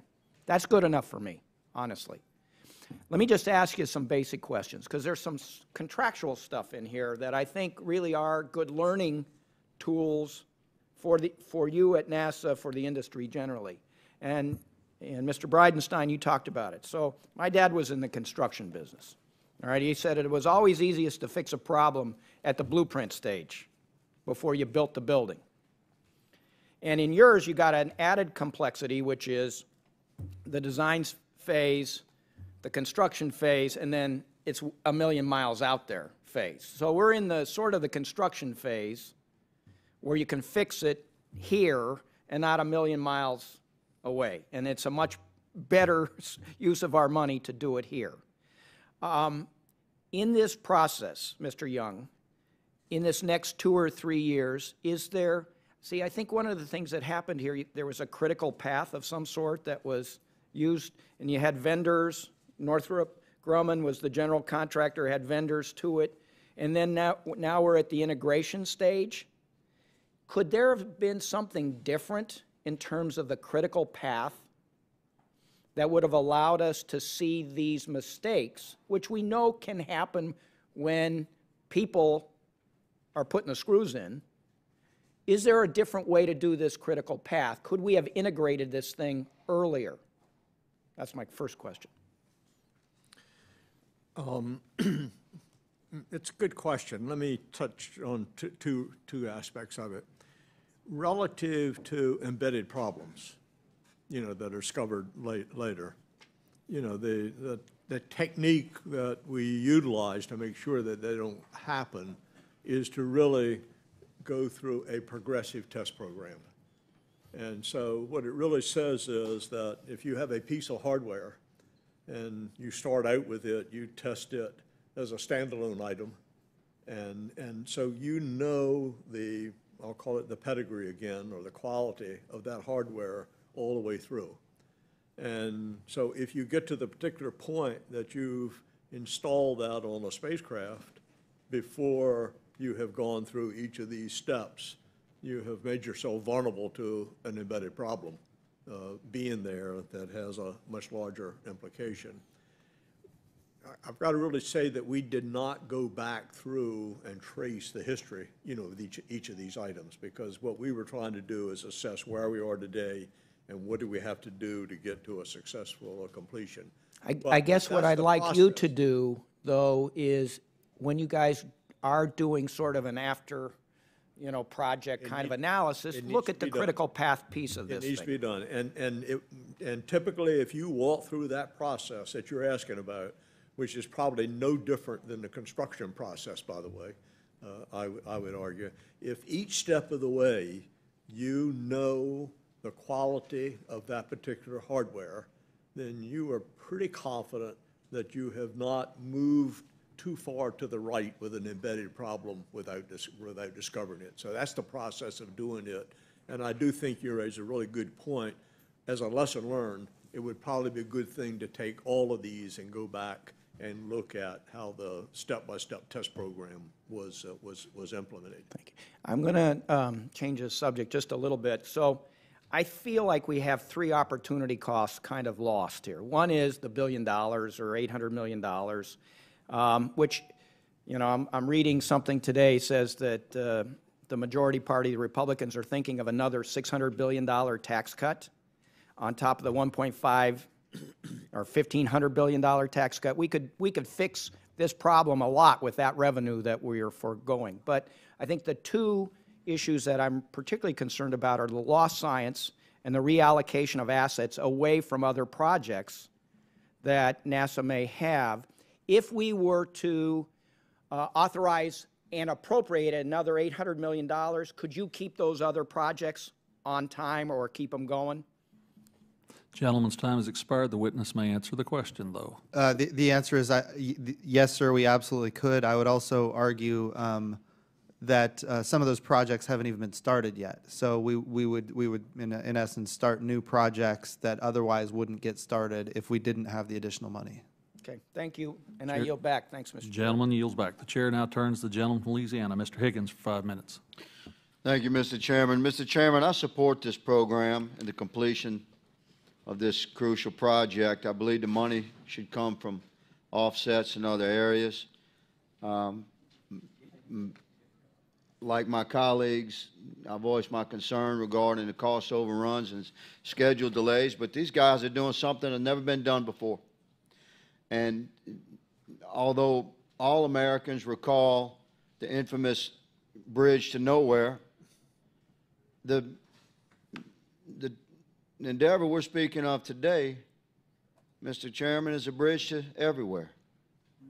So I concur with my colleagues that believe that the United States should be #1 on Earth, and thus we must be #1 in space. And as a Christian principled man, it's fascinating to me to observe as science begins to come to grips with "Let there be light." And this is the mission that could bring us to a new level of understanding never dreamed of before. Mr. Bridenstine, thank you for your service, sir. The Independent Review Board recommends that NASA and Northrop Grumman Aerospace Systems should take a number of actions to address human errors during the integration and testing phase to prevent or at the very least detect embedded problems before they affect the project schedule. It's important for you to explain, please elaborate on what actions NASA has taken to ensure that Northrop Grumman is properly implementing the recommendations that the Independent Review Board suggested to ensure that human error and embedded problems will not continue. So one of the reasons that we have extended the time of the program is ultimately to go back and look at all of the components that go into the entire spacecraft from the beginning, and ultimately to determine whether or not there are other embedded problems, like the issue we had with the fasteners, like the issue we had with using the wrong solvent to clean the thrusters. Are there any other of those issues that might have been accomplished years ago that ultimately could end up revealing themselves in space?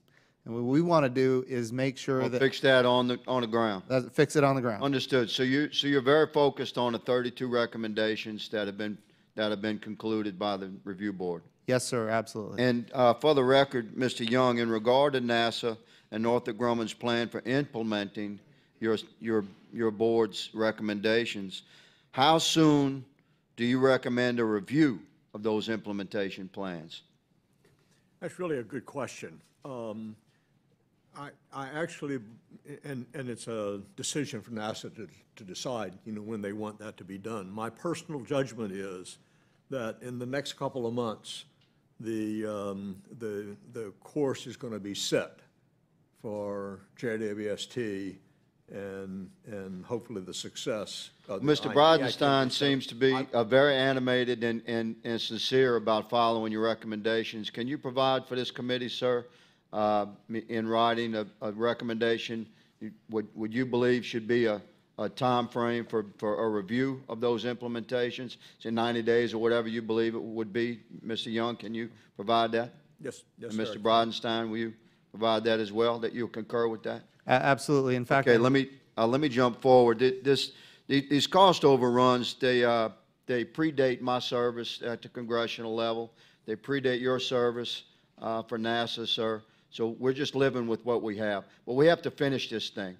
And it's fascinating that you're pointing out that the largest issues you're dealing with is a never-before-designed spaceship. Now, had that spaceship been designed prior, would we have eliminated a lot of the problems that we've encountered with cost overruns? Absolutely. So is it not reasonable to conclude that future NASA projects and future space exploration projects will certainly draw upon the knowledge that you all are frontiering right now and pioneering engineering regarding heat shields in this particular type of spacecraft? Is it not reasonable to conclude that the work you're doing now and the treasure we're investing now, Mr. Chairman, will benefit future projects and future generations of all mankind? Absolutely. We have bought down a ton of risk through this process. Thank you, Mr. Chairman. I yield. Gentleman's time has expired. The chair now recognizes the gentleman from Illinois, Mr. Foster, for 5 minutes. Thank you, Mr. Chairman. Thank you to our witnesses. As someone who's actually managed not multi-billion but multi-million-dollar technical projects for the government, I probably stayed up way too late last night reading I guess 69 pages of your independent review report, and I was quite impressed with the top line recommendations you made. And I have a couple of concerns with NASA's plan for dealing with some of them. But let's see, first, Mr. Bridenstine, you emphasized that there is now the ability for more people to say stop when they see a technical thing. Did anyone, for the two major difficulties you've had, either the thruster solvent problem or the sun shield covers, did anyone at any point say stop and was shouted down? As far as the thrusters go, my understanding is the technician, and this was years ago, the technician ultimately did ask for permission to use a specific solvent and was given the go-ahead by mission assurance. Now, that was a mistake that was made a couple of years ago, and in testing, but it was not an instance, like the shuttle O-ring situation. No. Where engineers got overruled. And now on the other one, which was I think a secondary problem with the redesign of the fastener attachment plate. There were concerns about snagging, and so a redesign of which nuts and bolts would be used. And so was that, I guess this is for Mr. Young, was that under configuration control when someone changed the design of how those attachments would be made? And was there a traceable signature authority when that design change was made? Or was this something where a technician sort of said, okay, maybe we should use a different kind of nut and bolt on this? We did not go through all the paper, so I want to be clear about that. But my assumption is it was under configuration control, and there was a procedure that was written and established by Northrop Grumman that was implemented by the subcontractor in installing them. So there was a change process. The change was documented. The change was incorporated in a procedure, and that procedure was provided to the subcontractor as to how the screws and nuts should be installed. Okay, so if you could get, actually, as a follow-up, the actual change control, response, what the formalities of that actually were for this change that went in, because I think, simple thing like having a nylon insert in the bolt would have been, probably changed the project history a little bit. Now, to the big picture, the cost overrun, which in aggregate has been roughly tripling, when I'm painfully familiar with a similar thing for the superconducting supercollider in high energy physics, where the costs roughly doubled and eventually resulted in a cancellation, when you looked in retrospect at the cost growth, it was almost entirely attributable to a decision that was made by the Department of Energy to task essentially a military contractor to reproduce a laboratory in a greenfield site with completely unrealistic cost estimates for that. And so if you look at the at the cost growth. This was a project that was split between, Goddard and Northrop Grumman, and as well as, I guess, the launch facilities. Can you make generalities about where most of the cost growth occurred? Because there may be lessons learned about when you split projects, there may be better ways to do that split. Either Mr. Young, I guess, it's a hot potato, okay. So I think originally the cost growth came from the idea that we changed requirements. We wanted to see further. We wanted to see further back in time, which required us to go with a larger mirror. And when that determination was made, the cost really went up very, very fast. And we made a decision. When I say we, it was NASA back in the mid 2000s. Made a decision to go with a much bigger, more intricate kind of. So that was a high-level decision. But in terms of the execution of the project, independent of that, are there any generalities that can be made about the circumstances under which, did most of the cost growth happen in one area or another? In the scientific instrument package versus the bus, and so on, or just the schedule slippage? I think the number one thing was just excessive optimism from the beginning. We didn't know what we didn't know, and we believed that a lot of these very new technologies could be developed at a much lesser cost and with a lot less time. And as we went through the process, we discovered that there's a lot to be developed that we didn't understand, and of course we have learned from that. Yeah, well, one of your report highlights these reporting gaps that happened very often, between Goddard and Northrop Grumman, and I would just wonder if there are lessons to be learned. Do future projects like WFIRST have that same sort of, split responsibility between a contractor and a NASA? NASA lab? WFIRST is ultimately a mission that is far less complex than what we have with the James Webb Space Telescope. So, but does it have the same split reporting problems that were highlighted? Gentleman's time has expired, but the witnesses may answer the question. The organizational change that we've made on James Webb Space Telescope ultimately will apply to WFIRST. I think the other comment to make is I don't think the split's not unusual. In other words, it's common practice for NASA to have a prime contractor. So I think NASA has an overarching responsibility for the total program. The prime contractor has responsibility for executing their contract, and I don't think that's at all unusual. And I think it's it will be the way that many programs go forward in the future. And then what it really says is that we do know how, and we need to implement both on JWST and future missions a communications mechanism that is recognizing that that's the way we actually execute and implement projects. Thank you, and I yield back. Gentleman's time has expired. The chair now recognizes the gentleman from Alabama, Mr. Palmer, for 5 minutes. Thank you, Mr. Chairman. We've had a lot of talk about the prospects of a successful project and looking back and looking forward. I'm going to do that right now on the project because I appreciate all the rah-rah that's going on here, but it really is not, in my opinion, the purpose of the hearing is to try to determine what happened and how we can prevent this from happening in the future. So, Administrator Bridenstine, I'm going to ask you this, and Mr. Young, you can jump in, but I don't want long answers because I've got a lot of questions, and if I have to, I'll stick around and do a second round. But who was responsible for the design on the front end? Was that NASA or Northrop? NASA. Okay, who was responsible for the estimating on the cost side?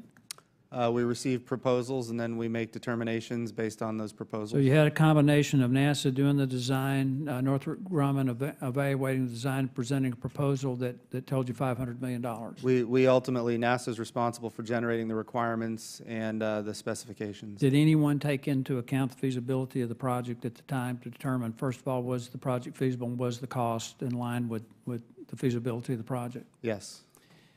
But you still took, it's 2018, 22 years later, you still don't have it done, and it's 19 times the initial estimate. How is that possible? Again, going back in time, the specifications changed. We determined. I understand that. Sure.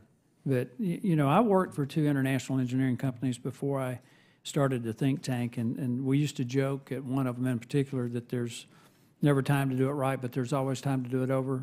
That's bad for everybody. And when you do a cost-plus contract and somebody else is paying the cost, the taxpayers, I just see it time and time again, whether it's military contracts, whether it's NASA, that there are a number of things that happen. They get concerned that they won't get the funding from Congress, so they start a project before it's ripe. And then you have cost overruns. There's a NASA project right now, I think that within 6 or 8 months, it was 50% cost overrun. And then you have things like this. So initial estimate was $500 million. You're with the launch cost, you're going to be at what, $9.6 billion? That's life cycle cost. Life cycle cost. I just have to wonder if we'd gone ahead and built the project to the initial specifications and launched it, how much would we have learned from that launch that could have been applied to a second generation, a third generation? You're absolutely right. That's a wonderful point. I agree completely. Well, that's the kind of stuff that drives me crazy. Yeah. I mean, we're looking right now at a $21.5 trillion debt, and if we have another project that takes 20 years to complete, it won't get completed because we can't afford it. We'll be bankrupt. And we keep doing stuff like this, and we don't hold people accountable for doing it. The committee doesn't exercise the proper oversight. I'm sitting here wondering, after 22 years, Mr. Chairman, where's the oversight? And where was the effort to hold anybody accountable for this? And this goes on and on and on. I think what we're trying to accomplish here is breathtaking in its scope. But we can't continue to operate like this. I mean, somebody at some point should have had some oversight over this, and maybe we would have launched this 10 years ago, and we would have learned an enormous amount from it so that the money we're spending now really would have had a magnificent return. But we haven't gotten off the ground. So that's the kind of stuff that I think we've got to deal with. For NASA to be able to achieve its mission, accomplish the objectives that NASA has set for itself, we have got to rethink how we do these contracts. I'm not a big proponent of cost plus at all.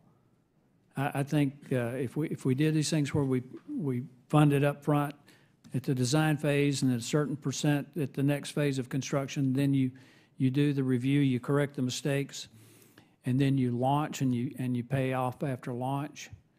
I think we'd see things that cost a whole lot less, and we'd see things get off the ground a whole lot quicker. So how do you want to respond to that as the new administrator? Well, I would say that the fundamental question is, would we do it again? And I would say that not this way, we would not.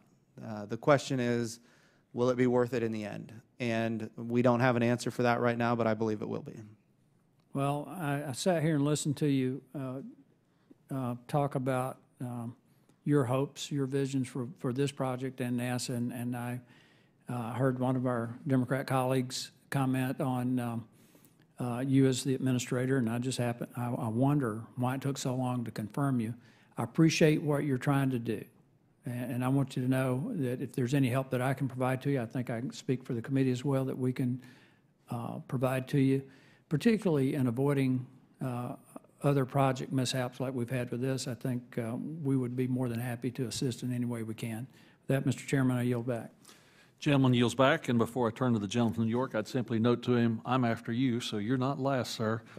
Okay. Chair recognizes the gentleman from New York, Mr. Tonko, for 5 minutes. Thank you. I thank the chair and the ranking member for the opportunity. Personally, I was inspired by the years leading up to the moon landing. I was in high school as we competed in the space race against the Soviet Union for space flight supremacy.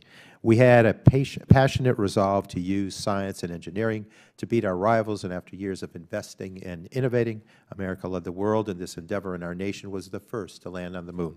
The memories from that day forever linger in my mind.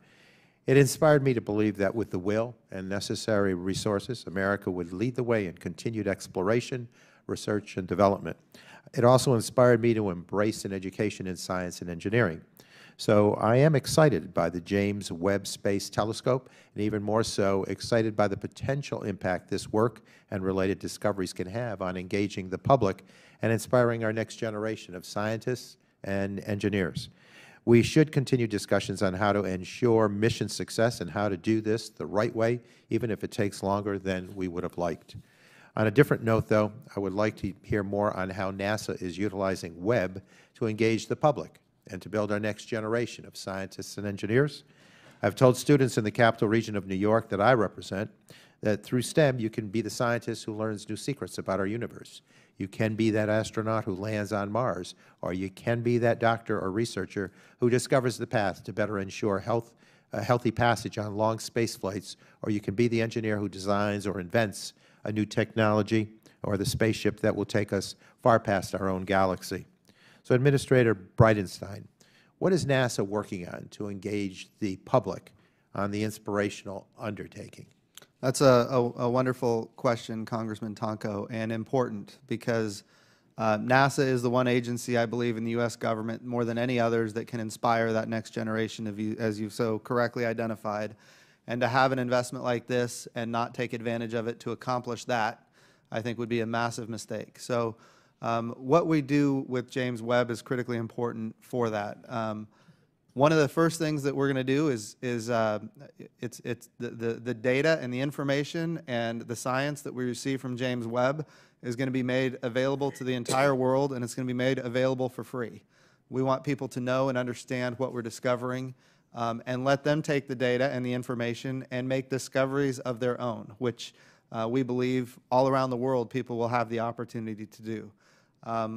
It's also true that we want to engage the public, as you've correctly identified, by having people come up with ideas on how to utilize the James Webb Space Telescope in ways that we're not even thinking about right now. What are the scientific inquiries that others all around the world have? And we're seeing right now an interest from nations all over the world with their universities and their scientists making recommendations to NASA. And of course, we're compiling a lot of recommendations. There's more requests for utilization than there is ability to utilize, which is a good problem to have. And so I think it will provide a source of inspiration from around the world. But more than any of that, just like we've seen with the Hubble, taking the new science that we learn and rewriting textbooks is game-changing. So it will have, again, we're rewriting science textbooks. That's what NASA does, and that's what this will be, and that in itself is going to engage the public in ways that right now we don't even understand. So. Are there, and I appreciate that, and I think that's a good outcome. Are there other specific things that NASA is doing to communicate and involve our students? Certainly, NASA has a number of different programs that get universities involved and get children involved. And yes, so that, we have an Office of Education, for example. We have an Office of Communications, and we're very active on social media. We have millions and millions of people that follow us, and every new discovery that we make, we're communicating it out to the public and trying to inspire that next, the 7-year-old to become the next Neil Armstrong. We're doing that all the time. Well, I think the efforts here to engage the public and to pull the students into technical fields are so critically important to the future of this country.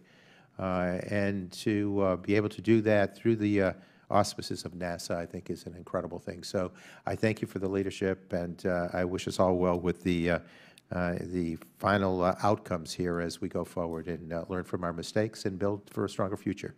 Thank so you. with that, Mr. Chair, I yield back, and thanks for allowing me to be next to last. Absolutely, my dear friend. Thank you for yielding back. I recognize myself for 5 minutes, and just simply to offer an observation and a question. It's good, Administrator Bridenstine, my old fellow Oklahoma colleague, to be here. You enter into your role in a challenging time. Perhaps not since Administrator Webb have there been such opportunities and such challenges for the agency. I'm about 18 months younger than NASA, so my entire life NASA's been, as my mother used to say, a child of the 1930s. It's been the Buck Rogers Institution. It's been the whiz-bang of the federal government and the world.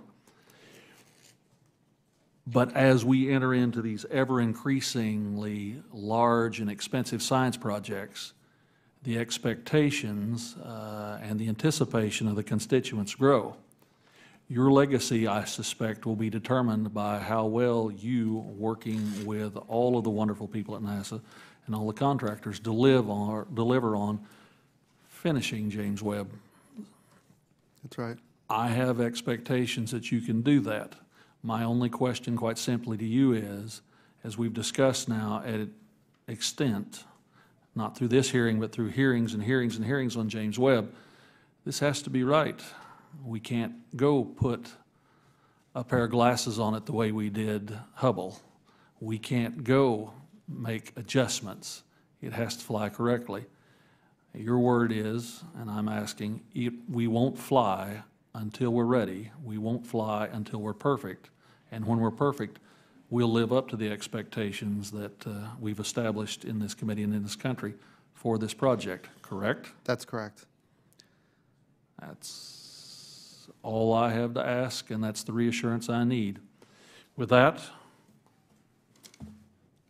I thank the witnesses for their testimony and the members for their questions. The committee stands in recess until tomorrow morning, at which time we'll reconvene for the continuation of this hearing.